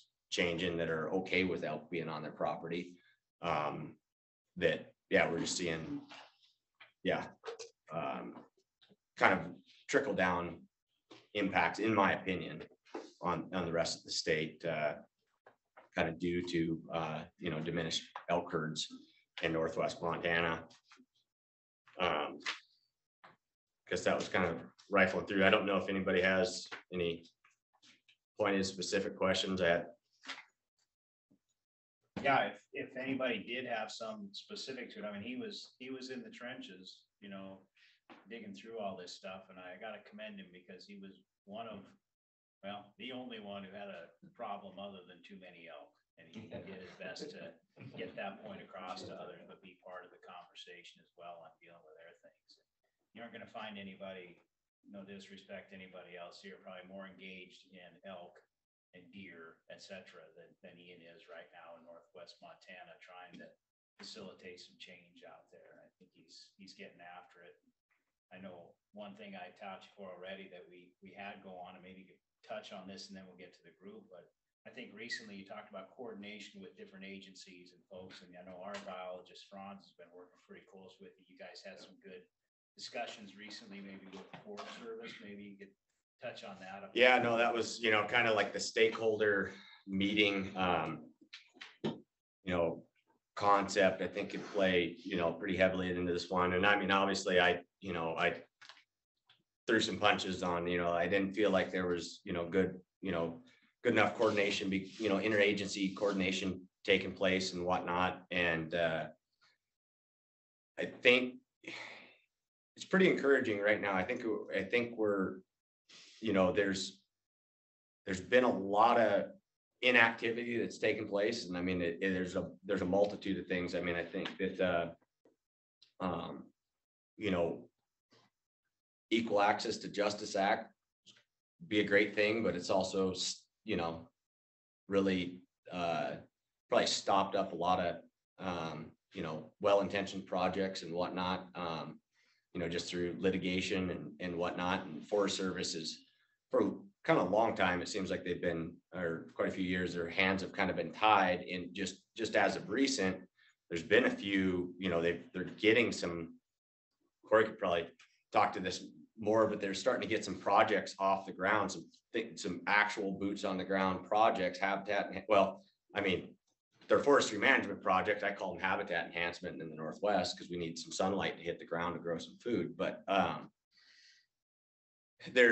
we're starting to see some positive things take place. And then, yeah, so through some of my incessant pestering and whatnot, that talking to the Forest Service and whatnot, it's pretty cool right now. I'm pretty excited. There's some recent funding opportunities that have come down through some bipartisan infrastructure law, Inflation Reduction Act, Great American Outdoors Act. So the Forest Service, like just bipartisan infrastructure law alone, there's been $2.42 billion allocated to the Forest Service. This is nationwide, but for fuels reduction. So fuels reduction money, that kind of allows the Forest Service to maybe paint outside the lines a little bit on what is typical for forestry management projects. Because first and foremost, the Forest Service, even though it might not seem like it, they're a timber production, you know, organization. Habitat, while it's a strong component, it maybe is not the strongest component. So sounds like, I mean, nothing's set in stone yet, but had actually just yesterday had a really positive meeting with Franz and some of the Forest Service biologists and their fire specialists and whatnot, kind of looking at well, this was the spotted bear district ranger, an area that I'm pretty passionate about, and area where I recreate a lot. And yeah, it was pretty exciting meeting, kind of looking into, you know, some areas that we could do some targeted, you know, fuels reduction, habitat enhancement, maybe do some enhancement on some winter ranges and whatnot, and kind of, you know, get a collective project going that, you know, really has been pretty absent from the landscape for the last, say, 20 plus 30 years, you know. So that's pretty exciting, and kind of more to come on that as that develops. You know, I'd sure like, you know, from this group, you know, if anybody's interested in supporting that and trying to, you know, add input and, you know, push that along, it'd be pretty appreciated. I definitely through just kind of happened through, you know, being involved in the advisory group for the elk, we got a lot of comments in from, you know, different larger organizations, the BHAs, MWF, you know, Bow Hunters Association, I don't know, Sportsman Fish and Wildlife, I don't know, a bunch of organizations that seem to have, you know, we can all bicker about this, that, or the other, but I think everybody can agree that healthier habitats and whatnot, it's going to be positive for everybody that has an interest in the landscape. I mean, the healthier our landscapes are, the more animals we grow, the more opportunity there is for everybody. So kind of hoping that there'll kind of be a collaborative push to, you know, support the Forest Service in some of these potential projects, and kind of capitalize on, you know, some what's kind of one-time funding right now, but, you know, if there's a lot of positive outcomes, hopefully, I mean, this is dreaming, but hopefully there's you know, we can show positive outcomes through active management that, you know, you know, we could set up, you know, kind of more recurring revenue streams through that and whatnot, because you know, I think we could all agree our wildlife has a lot of value. So Eric, did you have a question? I was just gonna ask, what, were these, any of these specific recommendations you made to the department, or they were just kind of conclusions from the discussion, or is there still ongoing work to direct recommendations to this? So, and these guys might be able to jump in a little bit. So we came up with the recommendations. These are recommendations from our group. We gave them to the department. The department looked at them, did their review analysis on them. Then each recommendation was put out to the public. There's a public comment period on each recommendation, and I think we're still in the kind of sorting through process, you know, I guess looking at, you know, hey, if everybody, you know, every comment we see is, you know, is positive on this, whatever, you know, hey, this is something that we probably should focus our efforts on. There hasn't been any like department action on any items yet, and we don't have any regulatory authority or anything. So there were two working groups. There's a working group before, one that Ewan was on, and this one. Okay. And so all those recommendations, and the commission saw some of the justifications for the first group. They're all sitting kind of out there and hopefully can be incorporated as much as possible in the health plan that we're working on. And that's where a lot of this stuff will hopefully show up. But there's also some of these that require, you know, legislative action, which is beyond the department. So those are things that wouldn't be there. So yeah, it's still in the works. It just always takes longer than any of No, I us was would like. just clarifying that those were all recommendations. Yeah. I've got one comment. I think it's this elk study that, you know, down in that Knoxon country is a good opportunity. And you mentioned it, I think it's worth mentioning that to look at the Forest Service's management plans there and see how that, you know, it's timely, I think. Because not everything the Forest Service poses is necessarily supported by the Fish Wildlife Parks, or it may, you know, the impacts aren't. There's a relationship there that you know, I would assume that the FWP has opportunity to comment on projects, and they're not always necessarily beneficial. So the more studying we have, and you know, to substantiate or not, I think it's important. I think it's pretty cool. Tying it back into what Ian's, you know, speaking of. I think there's probably a lot more conversations between us and the Forest Service than people realize. We don't do a very good job of telling people that we're doing that. And most of the time our biologists are working with theirs to, before a project even gets to the scoping period, about things that we might be able to do. And yeah, then we're always weighing winter range versus summer habitat. So there's a lot of things that go into it, but yeah, I think having a forester on our staff has really helped me kind of understand how we might be able to achieve both forest management and wildlife goals a little bit better. So the kind of conversations Ian's talking about are the things I'm hoping that we can have across the region with the Forest Service, maybe be more proactive. But Neil, there's a forester here, or there's a forester in Helena? Statewide forester who helps us manage all of our wildlife, our properties, and I think he's even worked with parks. So great guy, very knowledgeable. He worked with DNRC before. Yeah.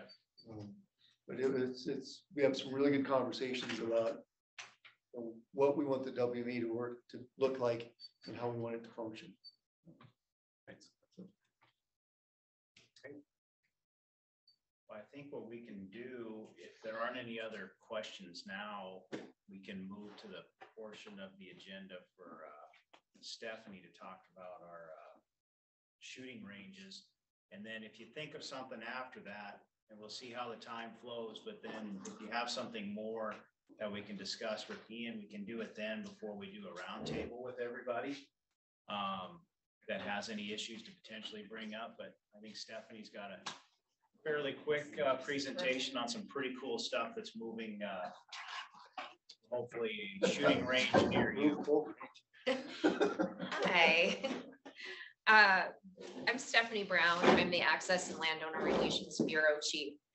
And I'm based out of Helena, but live here in Region 1, which I think is the best. So very excited that I can come and be here to share a little bit about this bureau. It is a fairly new bureau and was developed about 1.5 years ago. And we have 4 major areas that I'm working with. One is our hunting access program. So Macy is your local regional access manager. I also work closely with our state-funded trail stewardship grant program and all of our off-highway OHV programs. And then also part of that is a shooting range grant program. But what's very exciting that I'm here to talk about tonight is share information about a new program, and it's the shooting range development program. It's different than the shooting range grant program. The grant program has been around for a very long time and has helped facilitate a variety of different range development projects to support local clubs and sportsmen's groups throughout the state. The shooting range development program is a new program with the overarching goal of developing FWP administered shooting range facilities. So we'll start developing these facilities hopefully within the next 2 years and throughout the next 20 years throughout the entire state. So that's the big overarching goal. And then some of those objectives that just really feed into that and the why behind that is wanting to provide new and expanded access for folks and places where people can go and shoot recreationally, whether it's firearms or archery, and then of course within firearms, the whole range of types of firearms. The other big piece is to resolve concerns that arise from folks going out and shooting on public lands that are not organized facilities. So that lead mitigation and some of the waste that is left behind. So trying to get people off of those unorganized or undeveloped areas and into more developed areas. Let's see here. Also having a really solid focus on education. So providing opportunities for people to learn, whether it's youth or adults or families or clubs or groups. So really, really growing that education piece throughout the state. I don't have my glasses on and it's late, so my eyes are starting to fade here. I actually might. No, those are a little too strong for me.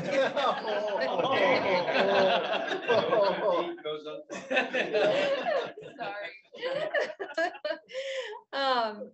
As we're working to develop these sites, the goal is really to develop one new facility within each major population area in the state. So when you think of the Kalispell, Whitefish, Columbia Falls area, we are looking to develop one of these new facilities within an hour of here. So that's outdoor facilities or indoor facilities. This is such a brand new program that skies are open and skies are the limit here, which is very exciting. Free or fee? What's that? Free or fee? They are going to be FWP administered. They are going to be accessible. So there's likely going to be a fee, but it's not going to be membership based. So the main goal is to ensure that they are accessible for all. A day use kind of thing. Day use, yep. And then the last piece is developing a real like flagship facility. If you're into shooting now and have been to any of these larger facilities in other states, Arizona has one. That's kind of the classic that everybody refers to. It's the Ben Avery Shooting Complex. It's about 2,000 acres and looking to develop one of these premier facilities here in the state of Montana as well. So really, to kick all of this off, what we're doing is some statewide scoping, and we hired a shooting range development program manager. His name is Samuel Hoggett. He's based out of Helena as well. So what he and I are doing is we're going around to all of the CAC meetings this spring, just to give this high level overview. It's a brand new program, and to share that we are starting just this real high level statewide scoping, just to be able to develop a guiding document, a strategic plan to help guide these efforts over the next few years. part of that is me coming here tonight. We're also developing a stakeholders group that was made up of statewide residents with a variety of different backgrounds and interests. We're developing an internal working group made up of FWP staff with representation from game wardens to front desk staff. So we're all in this together and really wanting to get a lot of feedback. We'll be doing a statewide scoping survey. It's going to be a very simple online survey that folks can go on, fill out. Hopefully won't take more than 5 minutes, just to really get feedback. What are people excited about? What are people concerned about? What are some ideas that people may have? Again, attending these meetings just to give this high level overview. But then what you'll see here, hopefully in the next 2 weeks, I'll work with Dylan to get a more pointed survey out to CAC members. So you can give even more feedback along the way. And then we'll also be doing some VIP interviews with folks that may not be able to participate in a strategic plan or attend a meeting. So we're just can have some of those one-on-one conversations with folks as well.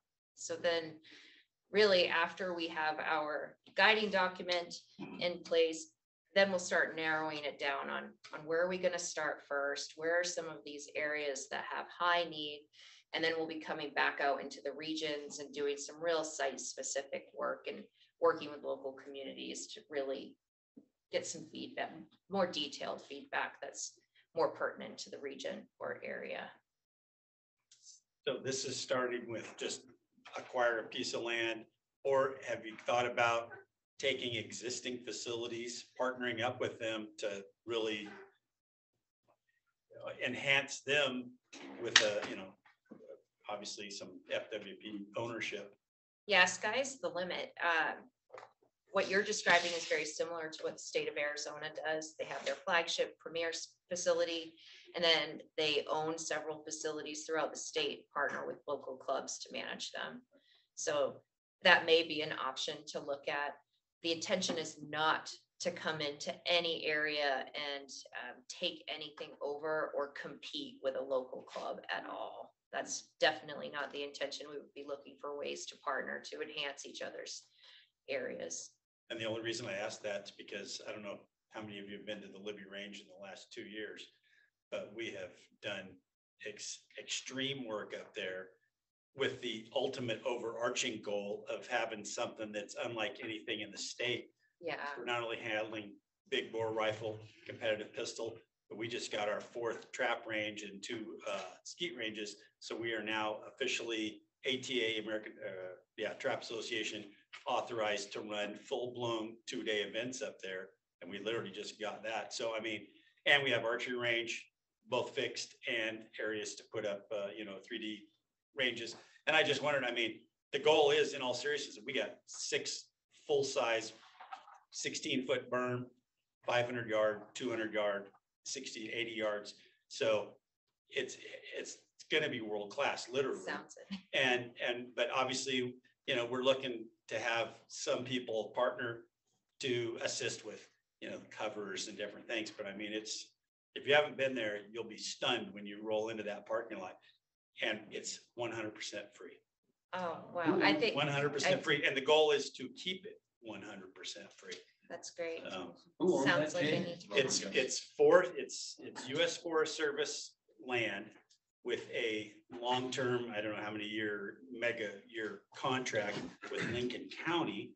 So Lincoln County it's an official county park, is how we legally run that. And then the Libby Rod and Gun Club is tasked to run it for Lincoln County as a park. So, and it's got, we got the multi-million-dollar, the policies. We've built giant clubhouse up there. That's getting expanded greatly. I mean, it's going to be it already is a big deal, but it's the best in the state in all seriousness. And it's going on past that. But that's the kind of thing I thought, if somebody's saying, look, we want to, we'll spend $100 grand and really expand this. We want to have an indoor small bore building. That's kind of next on our list, and things like that FWP can come in and partner up and Stephanie, what's the funding source? Yeah, the funding source is through Pittman Robertson funding. So anytime you're purchasing firearms or ammunition, it's taxed, it goes to Pittman Robertson. They're redispersing that throughout all of the states. And what the state of Montana is doing is really giving back to the folks that are purchasing that ammunition and firearms by developing these sites. It's around 80% of folks that are purchasing are recreational shooters. They're not necessarily hunters. So really just looking at ways to support and give back and provide educational opportunities as well. I'd love to come up and visit. And we're only 90 minutes from Kalispell. Yeah, I need to come visit. I'm pretty sure my great uncle is probably there quite often. Yeah. Yeah, but I mean, it's in the last 2 years, I mean, and everything is built to the NRA, their engineers gave us all the input. So when the county literally came out there and built those berms that are 16 feet across the top and they're 16, 18 feet, whatever the number is, tall, and they run the entire length of each of the bays, five complete bays, and then a sixth one that sets off to the side. I mean, it's all built to spec, official, spec. So for containment, noise mitigation, the whole 9 yards. So. And Stephanie, is one thing cool. that would be available to the Rod and Gun Club, and I don't know if you guys have applied for anything, but is the existing grant side that we've had for quite a while. And I don't know, does that have more money in it than it used to, or is that still the same?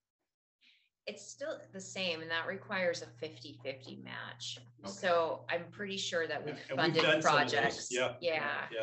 And so that's still existing. But this is a great example of where we should be finding ways to work together. And I think that. Well, and the county is 100% behind it. In fact, our road crew was specifically directed whenever they were doing some major road projects and they're bulldozing out dirt, it didn't get dumped in Farmer John's, wherever, or hauled a million miles away. Every bit of it, they turned it into a mountain out there at our range. And then in the wintertime, when the road crews weren't plowing, they would move their equipment out there, and literally the county road crews built those. And like I said, if you see photos, it's impressive. They built all that using county equipment, some community donations of special things. We've got the whole cement baselines down there. We had local businesses build us the big steel platforms for the shooting benches, literally all the way down the baseline of each of those. And, we're looking for people to help us build the covers, just the lean-to type covers over the tops of them. But it's, the county's 100% behind it. So, they're a governmental partner, not just, Billy Bob's, rifle club out there that may or may not exist next year, so if that gave anybody comfort. Positive relationship. Yeah. Well, I'm just saying that, it's all above board. It's not, we're just trying to get by and, we got a 5-year lease from some rancher to let us shoot out there. Yeah. It's, there's been an impact study done on everything out there, every bit of signage, every bit of access, all the rules are from the feds on down. I would love to come tour. Well, we'll give you a tour. Great. And Stephanie, some of that survey, what I recall when I looked at it real briefly, and I think a lot of the folks here. That's a little different, that survey that you're thinking of. Okay, that one's different. Will they have that opportunity to provide the input on possible? At some point, this group will. Yeah. So we're also doing an internal mapping survey just to really identify any real visible gaps and ranges throughout the state right now. And then when we do our CAC follow-up survey, you'll have the opportunity to weigh in on any locations that you think may be desirable, or any locations that you've noticed that are concerning if you're out recreating and know where there's somewhere that we need to address. Leo Anderson, you need to give him a call. He's like super involved, long range shooter, whatever. I mean, for picking out places locally, that's going to be a heavy lift to find one around Kalispell, because before you run out of of residences, No. it's a ways. Yeah. It's gonna be the most problematic place in the state to. One of them. I'm happy to answer any other questions or hear any feedback tonight. Like I said, we'll be following up with a survey here in a couple weeks, and I'm absolutely available for any sort of one-on-one conversation as well. I'm curious to know how many people here consider themselves a recreational shooter and aren't just out sighting in their rifle.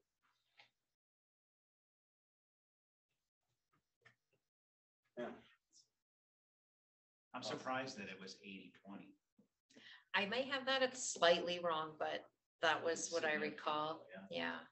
I do know there was a surge in recreational shooting, which resulted in some special grants going out to state wildlife agencies for shooting ranges. So typically a PR grant is 20 match or 75-20. So I'm gonna help you out at 75-25, and these were 90-10. Right. This falls That's how under. we've updated our archery ranges at Lone Pine and are building one at Big Round.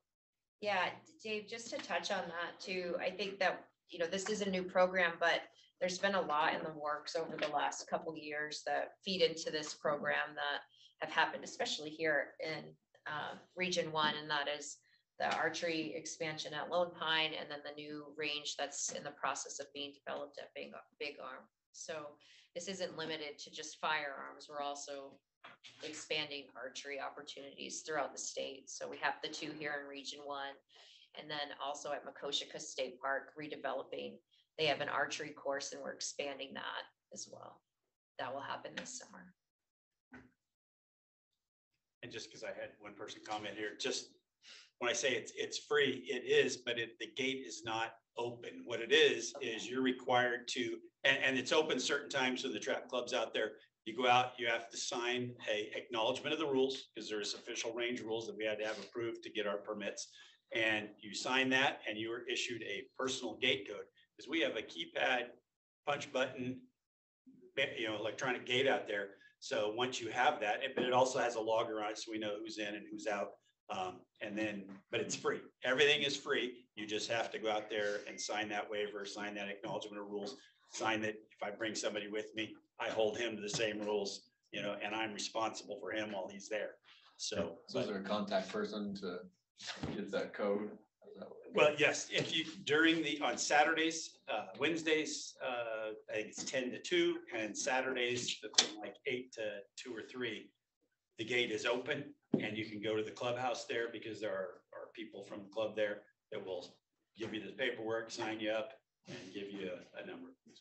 Yeah. And that's an individual number for each person? It is, yeah. You have your number, I have my number, and yeah, so it's like that way we can log and track who's coming in, who's coming out. If something happened, and say, hey, well, somebody shot the heck out of the bathrooms or whatever, So and we've got range officers or certified range officers that are kind of floating out there.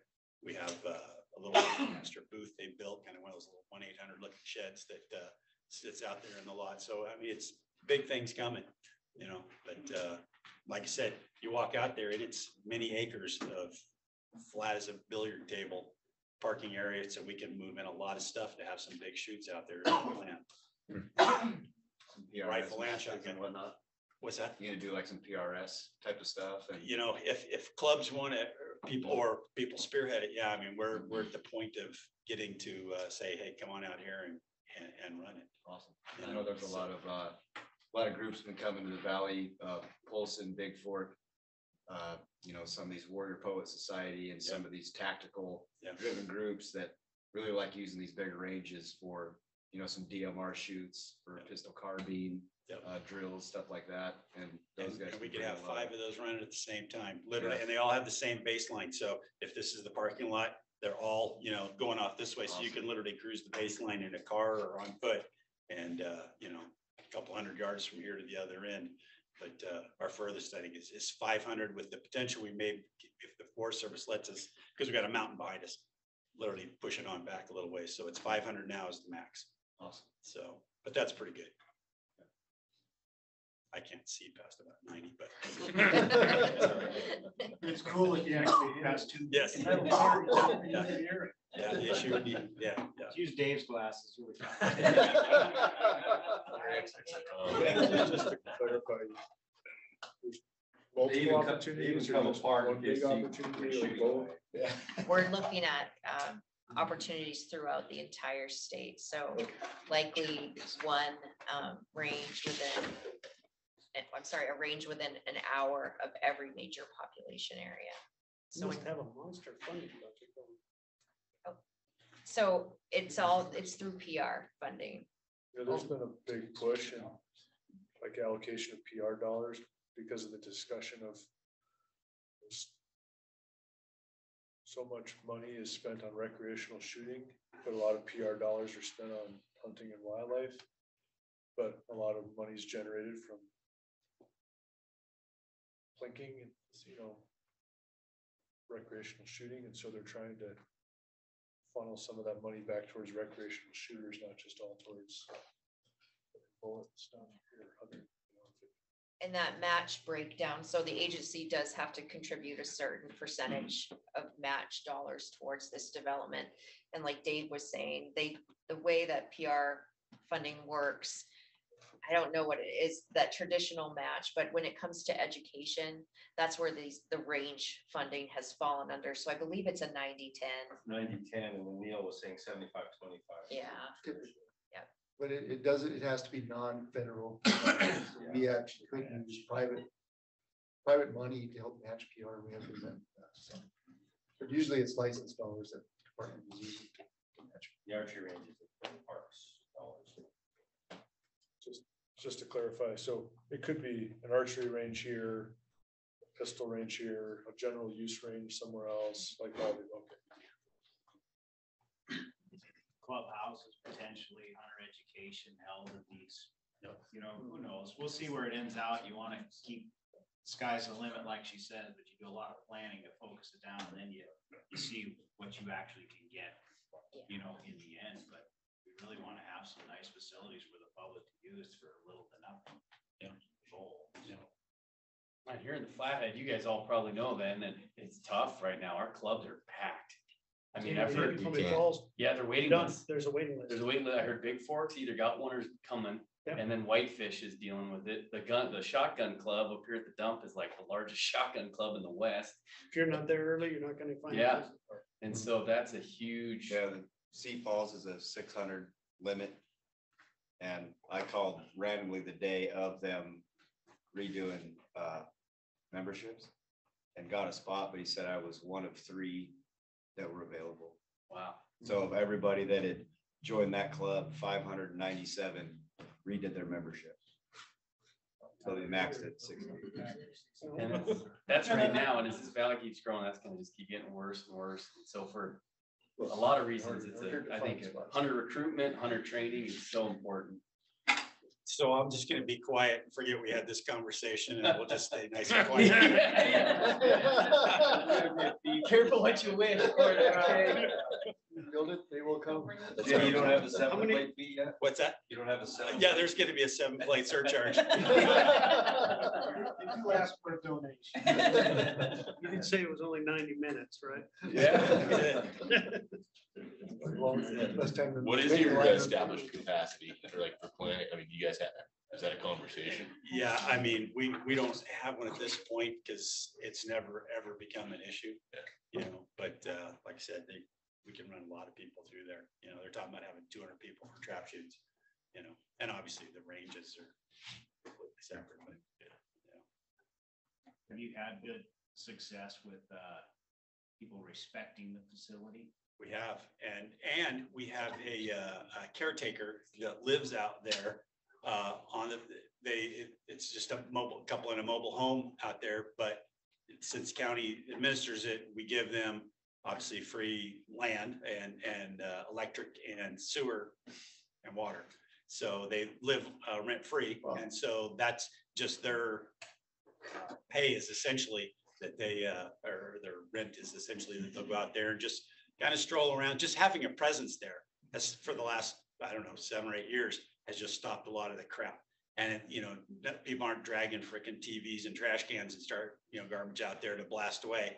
They're using our nice backboards, which we ain't gone out of our way to build. We have tons of conveyor belt that we get from the mines that, so we got the rubber backing and all that. And, it's pretty cool, but there's no nonsense. Hours are very closely regulated. And like I said, you have to sign the rules and have a gate code. So. Anything else, Stephanie? No, I'll follow up with Dylan with that survey that I mentioned, and if anyone wants to talk prior to that being sent, Dylan can get you my contact info. Yeah, put it in tomorrow's follow-up email. Yeah. So just thank you for your time, and I'm really excited about this and what it's gonna bring to the state. It's gonna be a lot of fun to watch happen over the next several years. Great. Thanks, Stephanie. Thank you. Well, the next thing on the agenda would be a roundtable. So I think we just start, we'll go through any of the members. If you've got something, great. If you don't, then that's fine too. And then if we have time at the end, we can do the stew approach, if you will, or throw anything else you want, and we can see what we can come up with for an answer. But yeah, let's just go around. We'll start with you, Mark. If you've got any topics of discussion you want to hit us with. Okay. I just have a couple of small points, nothing earth shattering, but one of the last meetings when the legislators were here, we were talking about the out-of-state tags and in-state tags. A lot of people are upset with the out-of-staters. We talked about reducing the number of tags for the out-of-state and raising the price on the in-state tags as a way to offset the cost. But I kind of thought later, well, if there's this high demand for these out-of-state tags, why don't you just reduce the number of out-of-state tags and raise the price on the out-of-state tags? And then keep the price of the in-state tag the same, so if you're worried about upsetting all the locals and the in-staters. So that was just a small point I thought later on, and thought I'd bring it up. I think, Mark, on that one thing, I don't have the specifics on the bills that are in the legislature, but I can tell you that the non-resident resident dynamic is a topic up on the Hill. And one thing I was going to offer up, and I'll talk with Molly on this afterwards, but we put together a presentation that went across the street to the legislature on licensing, you know, because we have what's perceived going on out there with license sales, and then we have the actual numbers that's going on, and it really breaks down exactly what we've seen over time on the number of non-resident license sales, the types of those sales, and I was going to talk to her, and I'd offer it up to you guys for us maybe at the next meeting to go over that and show you what we pulled out of our license sale thing. Is pretty interesting. I think it tracks somewhat with what people are seeing, maybe not quite as magnified, but there are definitely more licenses out there on the landscape by non-residents for various reasons. But I think it'd be a good topic, but I'll work that over with Molly and see if that's something we could put on our part of the agenda. But it is a discussion, but those types of things are legislatively mandated, you know, those types of changes with prices and numbers and standards, percentages, whatever, would be a legislative mandate. But we'll have some updates maybe on those as well as the session moves on. Next Friday is the transmittal date for the legislature, and that's when all these bills need to be transmitted, unless they have a funding, I think, arm to them, that those can come in later. But so a lot of stuff's happening here in the next week and a half, and we'll see what some of those bills may or may not be, but we can try to get you an update on the specific ones for licenses. So I'll make sure we commit to that. I'll just once again reiterate my, I suppose, disappointment in the fact that none of the marijuana tax money went to parks. When you look at the House Bill 7, and this is nothing that can be done, you know, again, by the legislators who should be involved in anything here, but supposedly 4% of the revenue should have gone to state parks, up to $650,000 bucks. And I hear us talk about how we're having a hard time funding FASs, you know, like, I don't know, for 4 years now, 5 years. But here's like a chip shot to get some money to throw at trails, to throw at parks. And I don't know, I'm just a little disappointed that the state government decided that FWP didn't need any of that money. So I don't know, that's all I wanted to say about that. What was the House bill on that? I think it was 701. And it should have given up to 4% of revenues to state parks, trails, recreation facilities, and wildlife protection, up to $650,000 each. I think FWP got none of that money. But right now, House Bill 669 is in play. Might want to comment on that one. They're looking at, there was 20% that was through the ballot initiative that was allocated to Habitat Montana, and they're looking at pulling that 20% to go into the general fund. Or I don't know. Yeah. I did hear from a legislator that they've promised that marijuana funding, like it's like 10 times allocated. They promised, you know, 4% here and 10% there and 20% there. Right. And they're working off of about 1,000% right now or something. So I don't know. That's just what I heard, but commenting on, you know, it's not parks, but it's Habitat Montana. It's something, you know. Yeah, and wildlife is one of the things on the list that I was referencing here as well. So just a general voice to the ether. Thanks, Mark. Stay tuned on where that ends up in the end. That'll be the kicker on what exactly ends up going where and at what percentage, but we're tracking that bill too. Cool.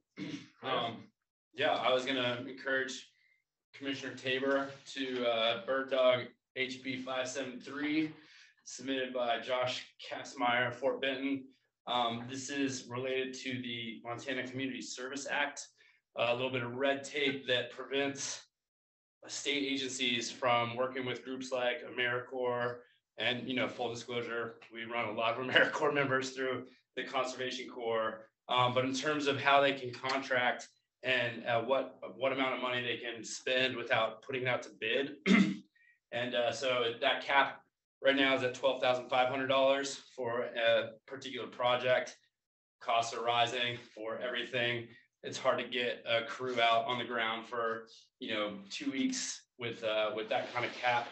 It's been raised once before, and it's now the idea is to raise it further or to take it away altogether. So if you're into reducing red tape, you might consider checking that out, and then maybe encouraging some agency personnel to become advocates. I know you guys have that kind of tough balance of being advocates versus just providing information on a given bill, but that one, you know, I can't say there's a whole litany of projects that aren't getting done out there because of that cap, and I'm guessing there's some. The other things, just to alert the public to the existence of the Flathead Trails Associations. This is a pretty cool outgrowth from a county plan revision process that started, I want to say, in like 2018 or maybe before that. Whole bunch of stakeholder groups, not just recreation entities, but you know, we're real interested in revising the county trails plan. That process kind of fizzled, but the groups stayed together, and it's a great little clearinghouse of information for access. It's a fledgling organization, not quite its own 501c3, but you know, could really use some comments if you think it's worthwhile. If you think it's, you know, bogus, that'd be great. So maybe check out the website and see what you think. Right now, it's just got, you know, a calendar of events, and then it can point you to a whole bunch of different stakeholder groups. And then the last thing I was going to bring up is the Backcountry Horseman 50th anniversary convention is being held in Kalispell, April 14th through 16th. You know, with the notoriety of being the first Backcountry Horseman chapter in the nation, that'll be a pretty great event, and I think it'll be taking place at Majestic Valley, if I'm not mistaken. So check that out. Thanks, Cliff. Cool. Yeah, very cool. I had asked around if people had anything they wanted me to bring up, and had a guy, and I hate to speak for people, so I'm not gonna say his name, but he's one of these guys, he's a trapper that fills all of his tags every year, highly successful, very active in training, puts on trainings for FWP. So he knows his business. And he said, one of the things I'd like to see is snaring and foot trapping. He says they're two different tools, therefore they should be treated as such and separate in the regs. His theory being that, and I'll explain a little bit later, but is that if there's an issue with snaring, he doesn't want that to drag the trapping along with it. If snaring regulations or lawsuits, whatever, come into play, he'd like to see those kind of very clearly. These are snaring regs, these are foot trapping regs. Because he said quite clearly, if not, it'll bite us in the, well, say butt one day. And then here's the explanation. It says, snares are not species specific. When a wolf snare is hung, it is the height that will catch a whitetail. Also, it's a perfect height for a black bear. Wolf snares have to have a separate start date to reduce the bycatches.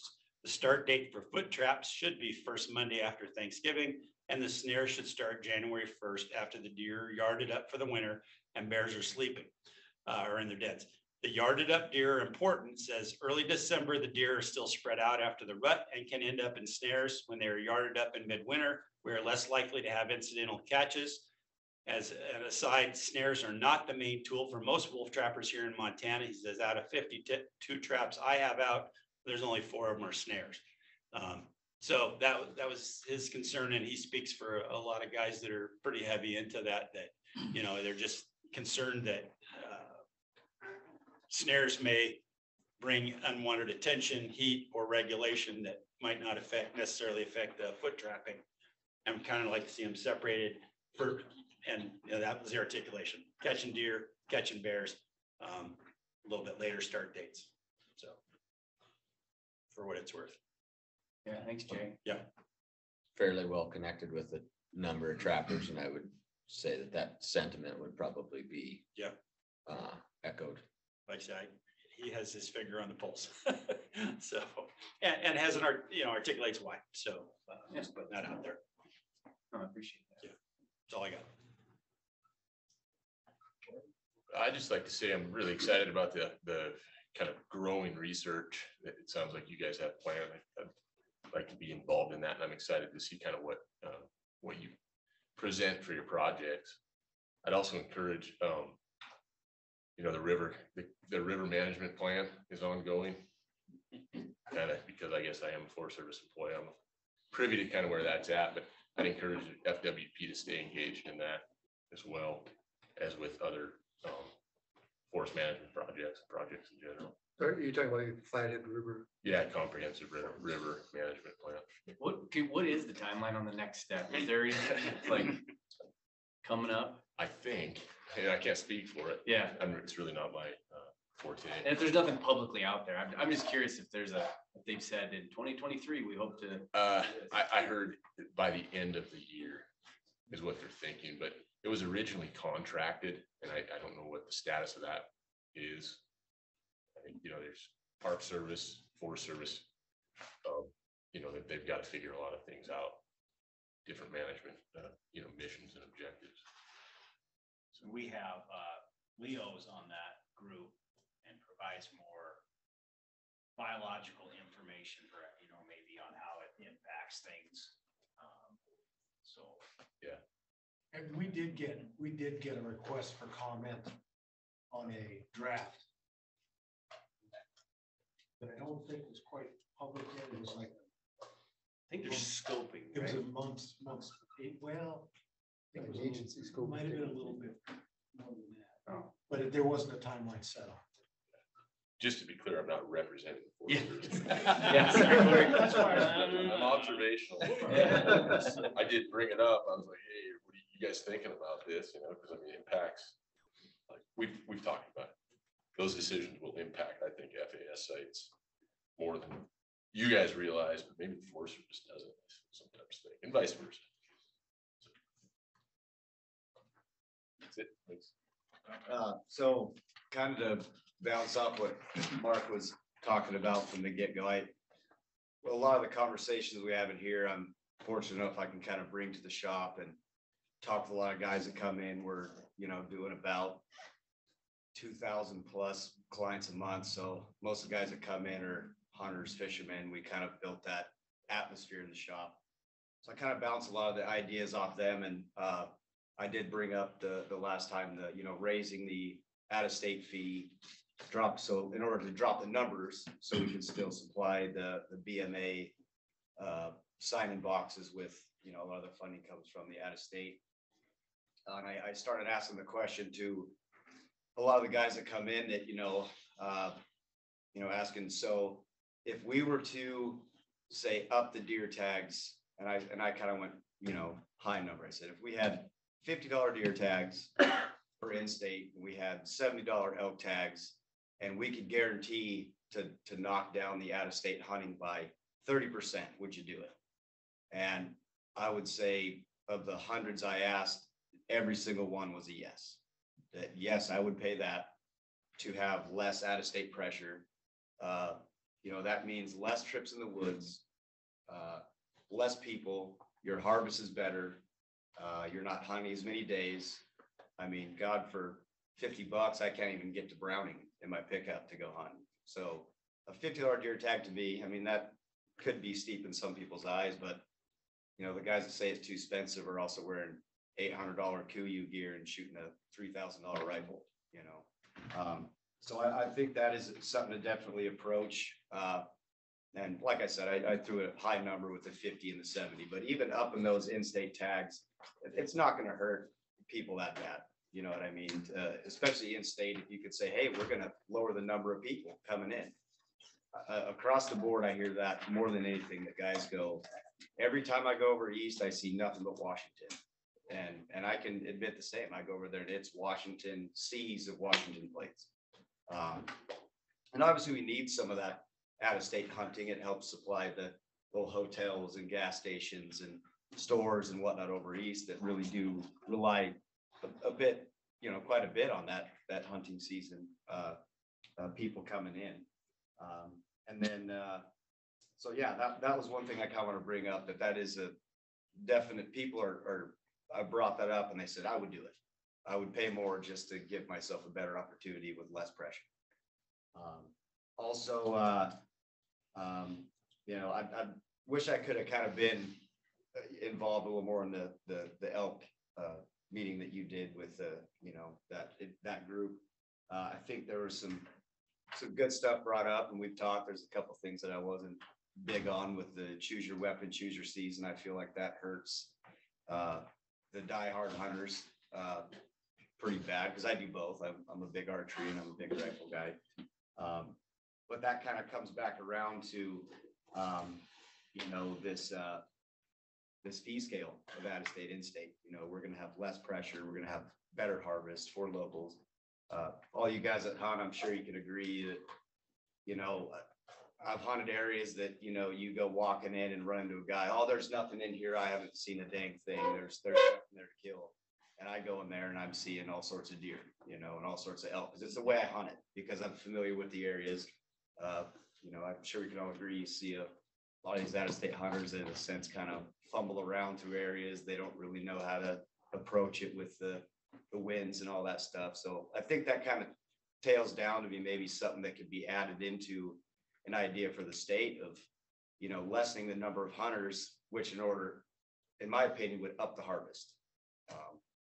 You see it a lot in the breaks. You know, actually today I had a few guys in the shop. One was a guide over in Fort Peck area for mule deer and elk for 15 years. And he and I and a couple other hunters, that one drew the 417 bull tag this year and one drew the 410. You know, the guy that drew the 417, he hunted 13 days and he's a mountain goat. I mean, the guy's a good hunter, and he saw 2 bulls in, you know, 13 days of hunting in 417. And the other guy that had the 410 tag, he said he saw 3 cows the whole time hunting in 410 and saw about 120 bulls, and they were all little raghorn bulls. And you see it a lot with, you know, that's a pretty heavily hunted area for elk. And it's obviously a tag that everybody wants because of the grandeur of, you know, these giant bulls, but they're all nestled down in 300-acre ranches along the mussel shell, and they don't really leave it. And a lot of these out-of-state guys will draw these coveted tags. And I've even seen it myself because I hunt antelope over in the 700 district, and I've seen, these camps of 18, 20 RVs and pickups, and they're all Washington plates, or, I've seen Nevada, I've seen all sorts of stuff, and one guy has an elk tag, right? And the rest of those guys are tagging along to help him find this giant trophy bull. And, you'll see a whole string of, 2-3-year-old muley bucks that to them, it's a big buck, but they're all these younger bucks. And, you probably heard it from other folks. You just can't find big, mature mule deer in the breaks anymore. They're just really not a good number of those anymore because of, once again, kind of goes back to, grumpy Montana local out-of-state hunters. You know what I mean? But yeah, I think there's some sounds like some good stuff brewing. I really also am very happy about the elk studies in those areas. I think that's a very crucial piece of information to kind of judge, like you said, Forest Service habitat and predation. I read a study, Idaho did something similar where they collared a bunch of mule deer, whitetail, elk, and they found out, predation rates, what they thought it was killed by, what the birth rate was in certain areas, calving areas where they were kind of drawn to. So I'm really excited about that. And I as well would like to, get involved in that and give you guys a hand with it. I'll quit rambling on. I'll pass it on over. No, man, it's like you read my notebook. So. I don't think I'll have much to add to that. It's just to echo exactly what I was going to say. I'd be very interested in continuing the discussion that you mentioned, Lee, about non-resident tags and prices. We brought that up last meeting. Really like to continue that discussion for sure. And thank Ian for all of his hard work on the elk management plan. And Neil, I want to make sure that my name is on the list to volunteer to catch calves this spring. Okay. I don't know how we go about actually getting your name on the list to be able to do that. But we put me and my two sons on there, please. Okay. Well, I'm sure we'll work with Lee, and once we come up with an idea of what that looks like, we will be there. Definitely send it out to everybody. We just look for anybody whose hands smell like fried chicken. Yeah. Winner.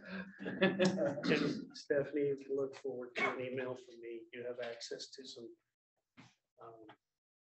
experienced shooters in this area. The Kalispell area is home to more custom gun makers and competitive shooters than any other part of the state. And my family alone teaches 300 kids a year. So, yeah. I'd be happy to help as well. Thank you. I was a builder in the military, and I would build shoot houses for operations stuff. So shooting ranges aren't like what I'm specialized in, but I could help. I'd love to help if you guys needed volunteers to help build the shooting range. And definitely like help. Thank you. Yeah, we're very excited. Eric, use your loud voice. You gotta speak up so they can hear you. I just excited about all the research that's going on. I'd like to echo the volunteer to help to do it.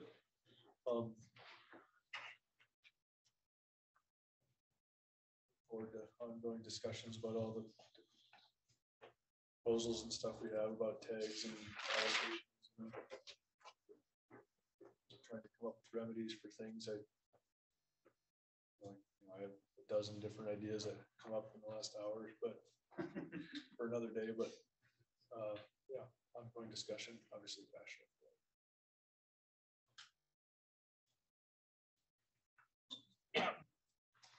Mid microphone again, huh? Got it. Not a whole lot to add, I guess, on the like the non-resident hunting pressure item. There's a couple bills that are out there. If people want to comment, just made aware. House Bill 593. It just it just states that the department shall publish annual public report that shows the number of licenses sold to non-residents in the previous year for each species, blah, blah, blah, goes on, but just kind of getting that information out there a little bit more mainstream. So it's, you know, it's not really tucked away. And then I think there's I don't think it's, I don't know if it has a House bill number yet. It started out as LC 3621 and I think it was put forth by BHA as kind of a, like, just a starting point to kind of, you know, steer towards, you know, reining in some of the, I guess, the extra tags, you know, what's the impact of upland bird hunters in the state, because that's, you know, unlimited or whatnot, you know, so just kind of looking at that a little bit more. So there's a few politicians and whatnot that are looking at some of those. You said that was LC 3681? 3621. And I don't know if it turned into a House bill yet, or I might be able to research it and pull up. I guess question for you guys on the involvement from, you know, folks in the community on some of the, you know, some of your capture projects or other stuff, you know, I mean, the trail cam one, like what does that, like, what does that look like? What are some of the roadblocks that you guys have run into, or are you having, you know, liability issues, or is there, you know, even reliability issues with folks saying they're going to show up, or what, or how do you put that out there to get people to? Yeah, I think for a lot of these things, you know, it's not even like the trail camera thing. It's not like you just go walking out in the woods and set up a camera. There's actually a protocol. It's a very regimented study, so things have to be done just right. So in most of these things, what we, even with the capture, what we try to do is probably pair folks up with like a biologist or one of the techs who's trained on how to take all the measurements you want to do the things that you need to do, and try to get folks more involved that way. So there will be, you know, there have to be some sort of limit, because you can't just, like we said, you can't just open up the floodgates and stuff. So I think those are some of the limits. Yeah, in my career, the number of really good volunteers I've had has been pretty small. Not saying that you guys wouldn't be, but you have to be pretty careful about, because everybody's excited about it, and then they find out, oh geez, you know, it's a lot more work or something than I thought it was.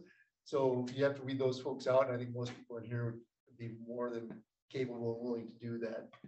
So you just have to be a little bit careful not to overwhelm staff with a whole bunch of folks, and try to figure out what that magic number is and how you pair folks up so that when you're treating the animals appropriately, because you brought up, you know, the whole stress thing, you know, abandonment of calves or mortality of calves because of capture is something that we really be watching for.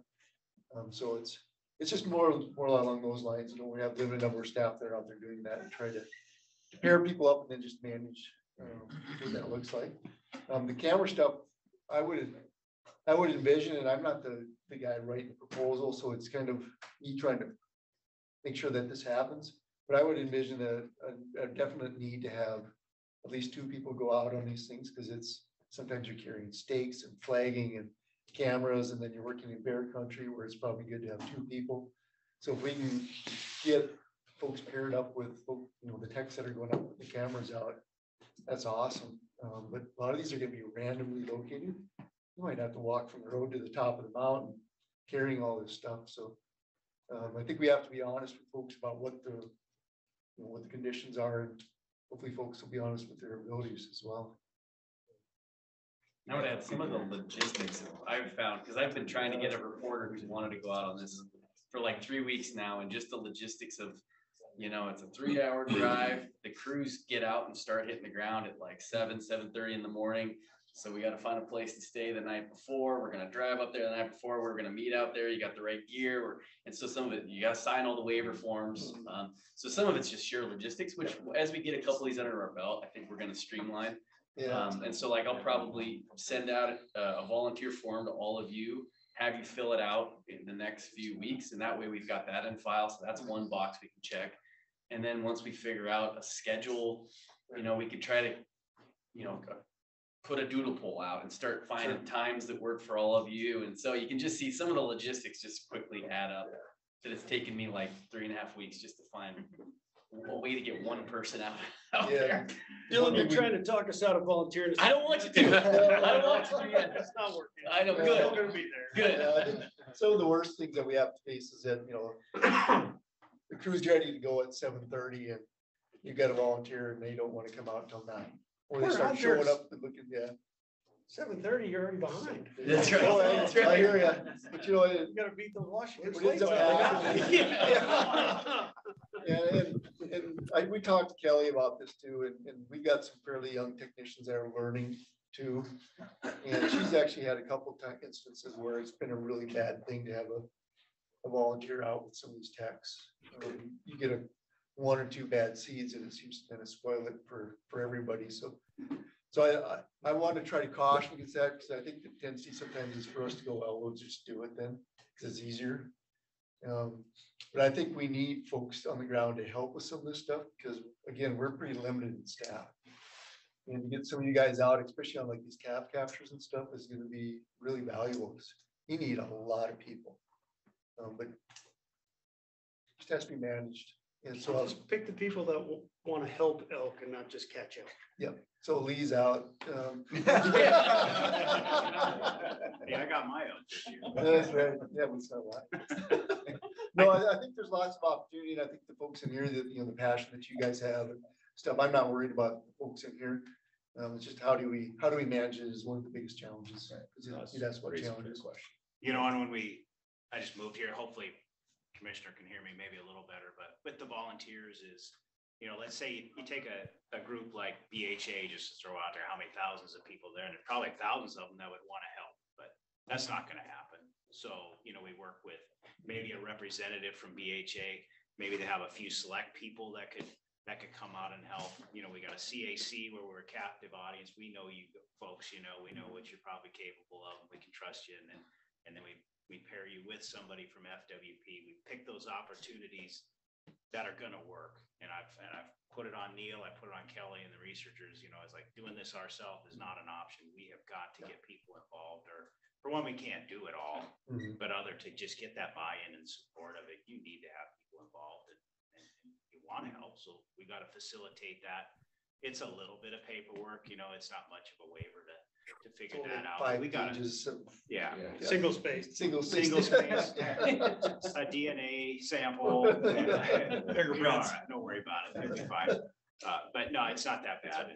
And we're willing to take that work on, but it's not everybody's going to get the help, but we want to get quite a few folks out. So Yeah, there's a lot of local folks that want to come out too, and that was one of the selling points I had for the project, was trying to figure out ways to get local folks involved in some of this stuff. So but it helps build support for the project, but I think it also helps to break down some of the barriers between the sportsmen and us. So. Commissioner, you got a question? No, I guess what I wanted to do is comment, because the 3 or 4 or 5 CAC members all brought up the non-resident issue, and I think what I'd like to do is make an offer that we maybe have a work session or an education session, because the conceptual framework that there's just more and more and more coming in, that's not actually really accurate, and so. There has been an increase in certain areas, a decrease in others, but it's a bigger, broader, complex issue.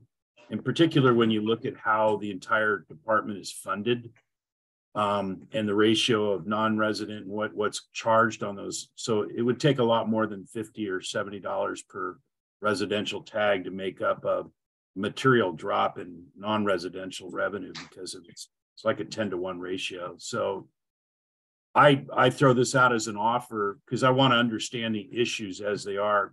I think it shouldn't be lost on any of you that this is 100% in the arena of legislation. But there's 2 key points that I encourage you to try to get some more information on, and that is, especially on hunting on public land, and there's been some litigation that's occurred in other states. Probably the most recent one occurred in Arizona. But there is an obligation when you have U.S. public land and you have the opportunity to recreate on the land. You couldn't shut out 100% of the non-residents and not give them any opportunity to hunt on federal land. because they're Pittman Robinson dollars, everything else that's coming into play. So that 90-10 relationship was basically guided and informed by litigation in trying to create the right blend of how much most states will apportion out to non-residents versus keeping for residents. So there's a lot of things like that that would be worth just going through. Now, it may not change your mind at all, and that's fine, but I think the most effective thing that happens when people are advocating for change is that they come in, and maybe Ian could speak to this when he first got on the elk working group. You know, a lot of what I think are our belief systems and paradigms and things about how things are, when you really start getting the real facts on the table, you realize, oh, okay, I guess I didn't realize that. There are, I believe, 3 very important pieces of legislation in play. Now, whether they'll all go through, who knows? One is that reporting requirement. I don't know why that requires legislation. I don't know why the department just couldn't produce those statistics anyway, but having it legislatively mandated, maybe that's necessary. But one of the other interesting ones is a real focus on regions 6 and 7 and eliminating the multiple B tag scenario, because that Washington plate situation that you were describing, where maybe one guy was fortunate enough to draw out of the 17,000, the vast majority of them don't.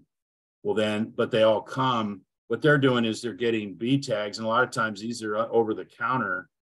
And, you know, the number of times where people have witnessed non-resident vehicles leaving the state with, you know, a pile of deer on the back of a trailer and all that. And that just kind of makes you say, wait a minute, does that really work? And I know a lot of people in 6 and 7 are genuinely concerned whether we should be harvesting as many does as we are.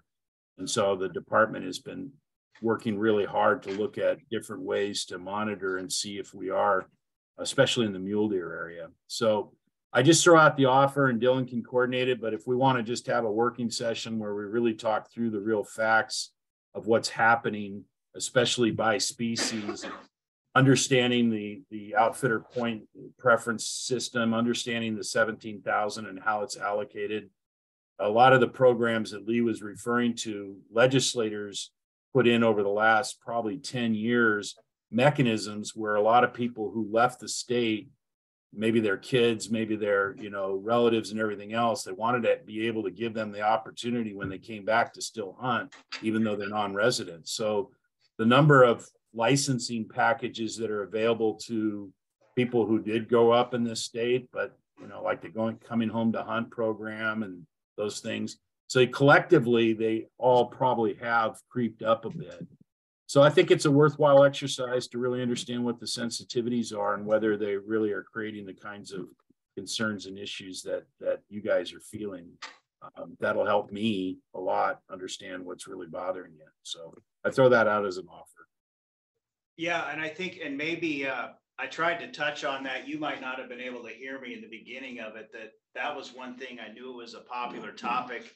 And the department did just recently put together a presentation that they shared with the legislature about those exact things. You know, what are the numbers really saying, and versus what people perceive. And I was going to work with Molly potentially to have that as an agenda item. I think it'd be something worthy of the entire CAC, at least at that level. It's fairly detailed, gets into all the different types of licenses, explains the caps that we have, the percentages for non-residents on permit areas and how that works. If you don't have, you know, if you don't use all of the permits available, then a non-resident can have more than 10%, you know, all these things. And I would offer up to put that as an agenda item. And then if we get through that presentation and we need to delve down more into the meat of some really fine-tuned discussions of other things, then we could have a subcommittee or something like that to address that, the really down to the gnat's ass type of questions, you know, maybe on licensing, but it would be a good item. Anyway, I would agree, but Ian. Follow-up question to that. When you guys made that presentation, did hunter use, or did hunter days Did you guys Yeah, try to document that as well? Yeah, I've been through the presentation today, just briefly. I walked through it, and it gets at that issue as well. It's like there's a slight increase in numbers in some areas, but the amount of time that hunters maybe are spending out there has grown. Yeah, and I guess like that, looking it looks at all that. I mean, I would say 2021 and 2022, there's an anomaly kind of going on there. Maybe it's an ongoing, maybe it's going to be an ongoing trend. There was a big uptick there, a measurable uptick. But prior to then, like if you look at looking at the data, I mean, you look at the number of, well, resident hunting pressure has actually been on the decline. It kind of blew my mind, other than, probably the last 2 years or whatever. But then non-resident hunters have been on the incline. It's kind of, roughly the total number of hunters on the landscape are more or less stagnant. And it kind of like, it really caused me to scratch my head a little bit. But then I guess the follow-up, looking at the total number of licenses that are sold in Montana, that's been really climbing. And I kind of wonder, our B tag structure, it used to be a permit. So an elk hunter would go out, he would shoot a cow, he would cut his A tag, he was done. Now he has a cow tag, he shoots a cow, and he hunts the entire rest of the season for a better bull. So the hunter, I guess after looking at some of the data and doing a little bit of a dive into it, the hunter use days, maybe. And all of that. Yeah, okay. And I think it'd be worthwhile, because if I remember right off the top of my head, I think the peak was actually 2020. Might have been the peak, and then it was a little bit of a drop, since then. But more effort is probably the big thing people are seeing, is people are going out there for longer. Yeah. Maybe not so much a great big number jump in people, but I'm going to spend 7 days instead of 2 or whatever that. Well, and that's kind of what I'm. So I think this would be a great topic, and we happen to have a really good presentation put together. And if we can't put it on to explain to the depth that we need to on it or answer all the questions, we'll just work directly with licensing. I think we probably want Emily or Robin to do it on for the legislature to have. They were having it. They wanted to be armed, I think, with that information for potential bills that were coming. So they were making informed decisions. So we'll make that happen. Yep. Excellent. I think we got Kayla, Molly, and Shelley on. Okay, so how about we go, Kayla, are you still around? Yes, I'm here. In the unheated attic? I moved downstairs because my kids went to bed. I am trying to think. I don't know. I didn't really have anything top of mind. There was other legislation that that I was concerned with, more public access related, and conservation related. I know, let's see, I have it here somewhere. Where's my notes here?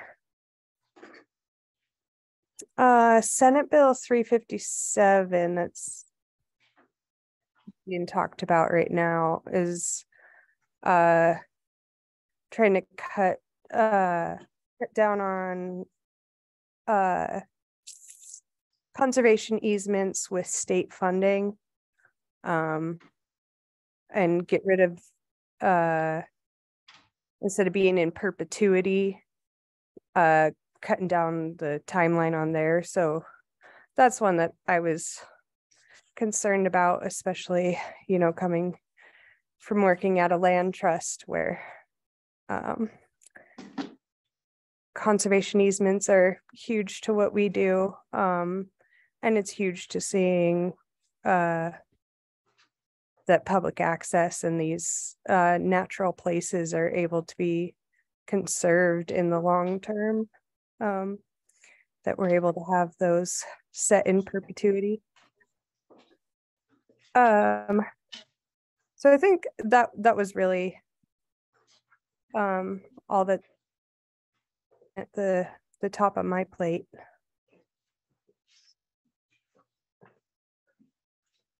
Great, thank you, Kayla.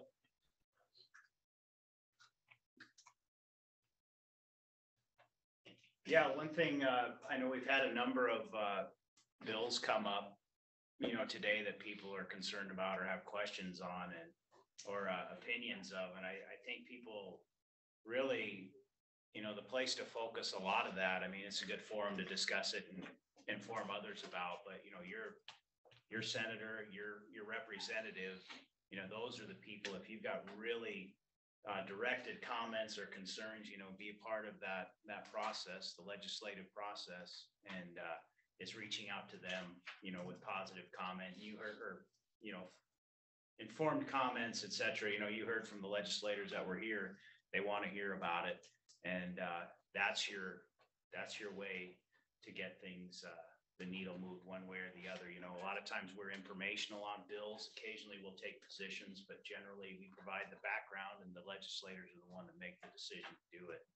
And you folks have as much or more influence, I would say, than us on bills that are getting done. So lean on those folks for your districts and stuff. And but obviously this is a venue to share what's out there that we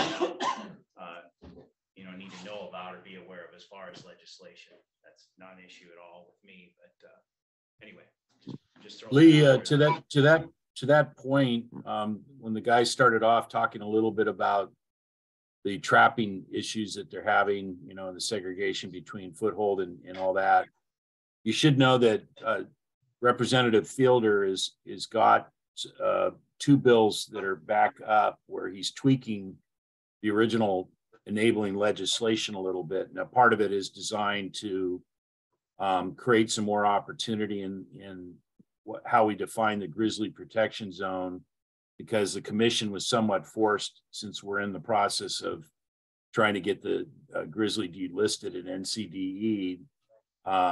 We had to get a pretty wide swath, wider than I think Representative Fielder would have liked. So those bills are up. There could be an opportunity to make an amendment that gives clarification between, foothold and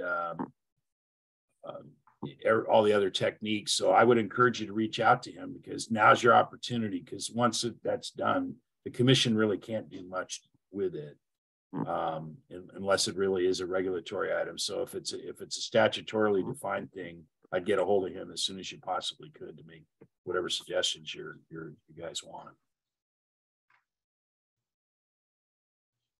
All right, thanks. Thanks, Kayla. Stay warm. Shelley, are you still with us? On the screen, we don't see you, but I am. I don't have anything to add. Thank you. okay, great. And then last but not least, our chair. Oh, did we lose Joe? He left us. I don't see him. Yeah, I think we might have Yeah. lost Joe. I don't see him anymore. Okay.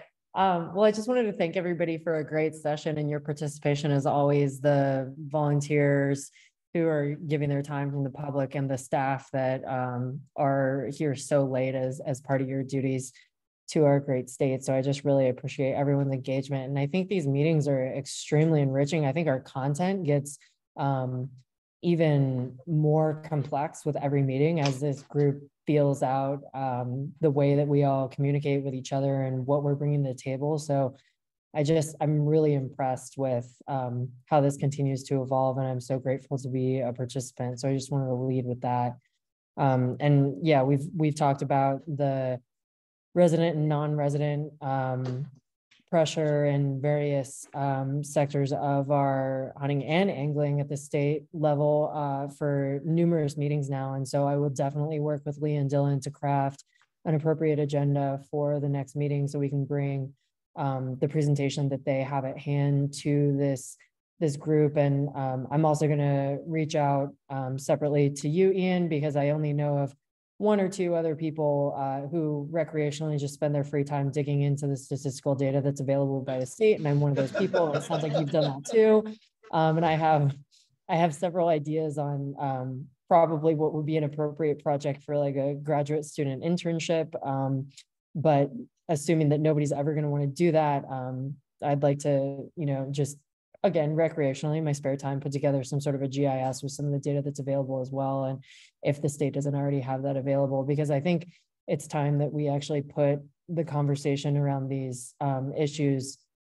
We want to connect the dots between the policy implications for what has triggered a natural change in the numbers over time, but also really understand what the policies and the legislative mandates, as Commissioner Tabor has brought up as well, are really doing to drive the numbers that we're talking about, and work with specifics in our communication rather than grandiose paintbrush statements, and really get to the heart of what it is people are concerned about and what the numbers are truly saying. So I'm looking forward to doing that work. I want to just echo a couple of items that people have brought up tonight about House Bill 144, specifically with the competitive bidding process and that opening up huge opportunities for the trail work. I assume that people in this room are very aware of House Bill 462 and the Habitat Montana funding reduction and threat that's already been brought up tonight. And I know that I just want to echo what was already said a second ago, like please contact your representatives, write letters, and share with each other in this forum. So I would assume that most people in this room were already aware of House Bill 462. And so having the conversation about a competitive billing process or bidding process and how that really matters to what goes on out in the woods. I appreciate, that folks want to bring that up together here too, as another way to point out the ways that these interconnected activities that we do outside are really all working together. And backcountry hunters and anglers, I hope you're already talking to Aaron Augusto about getting people, boots on the ground to help with these efforts. And obviously I stepped down and Aaron took my place. So if you're not talking to Aaron to get those volunteer boots on the ground, then I'll definitely bring the troops. I don't know if you would have thousands of people interested, considering they only have like 3,200 dues paying members in Montana grand total, but we could probably find you 10. So we can at least help there, I'm sure. And then lastly, I just wanted to throw out from like a mixed use perspective, I competed in the Seeley Lake Biathlon a few weeks ago, and that was super cool. I mean, what a special opportunity. And I feel like that's a only in Montana moment, and to see all our game wardens out there helping support the safe use of firearms that were made available to the public in that forum. It was just a really cool experience. So thanks for helping put that on too. Okay. We have a couple people from the public. If we don't have anybody else from the board with any questions of us, staff, or questions for Ian or Commissioner, if there's any questions from the public,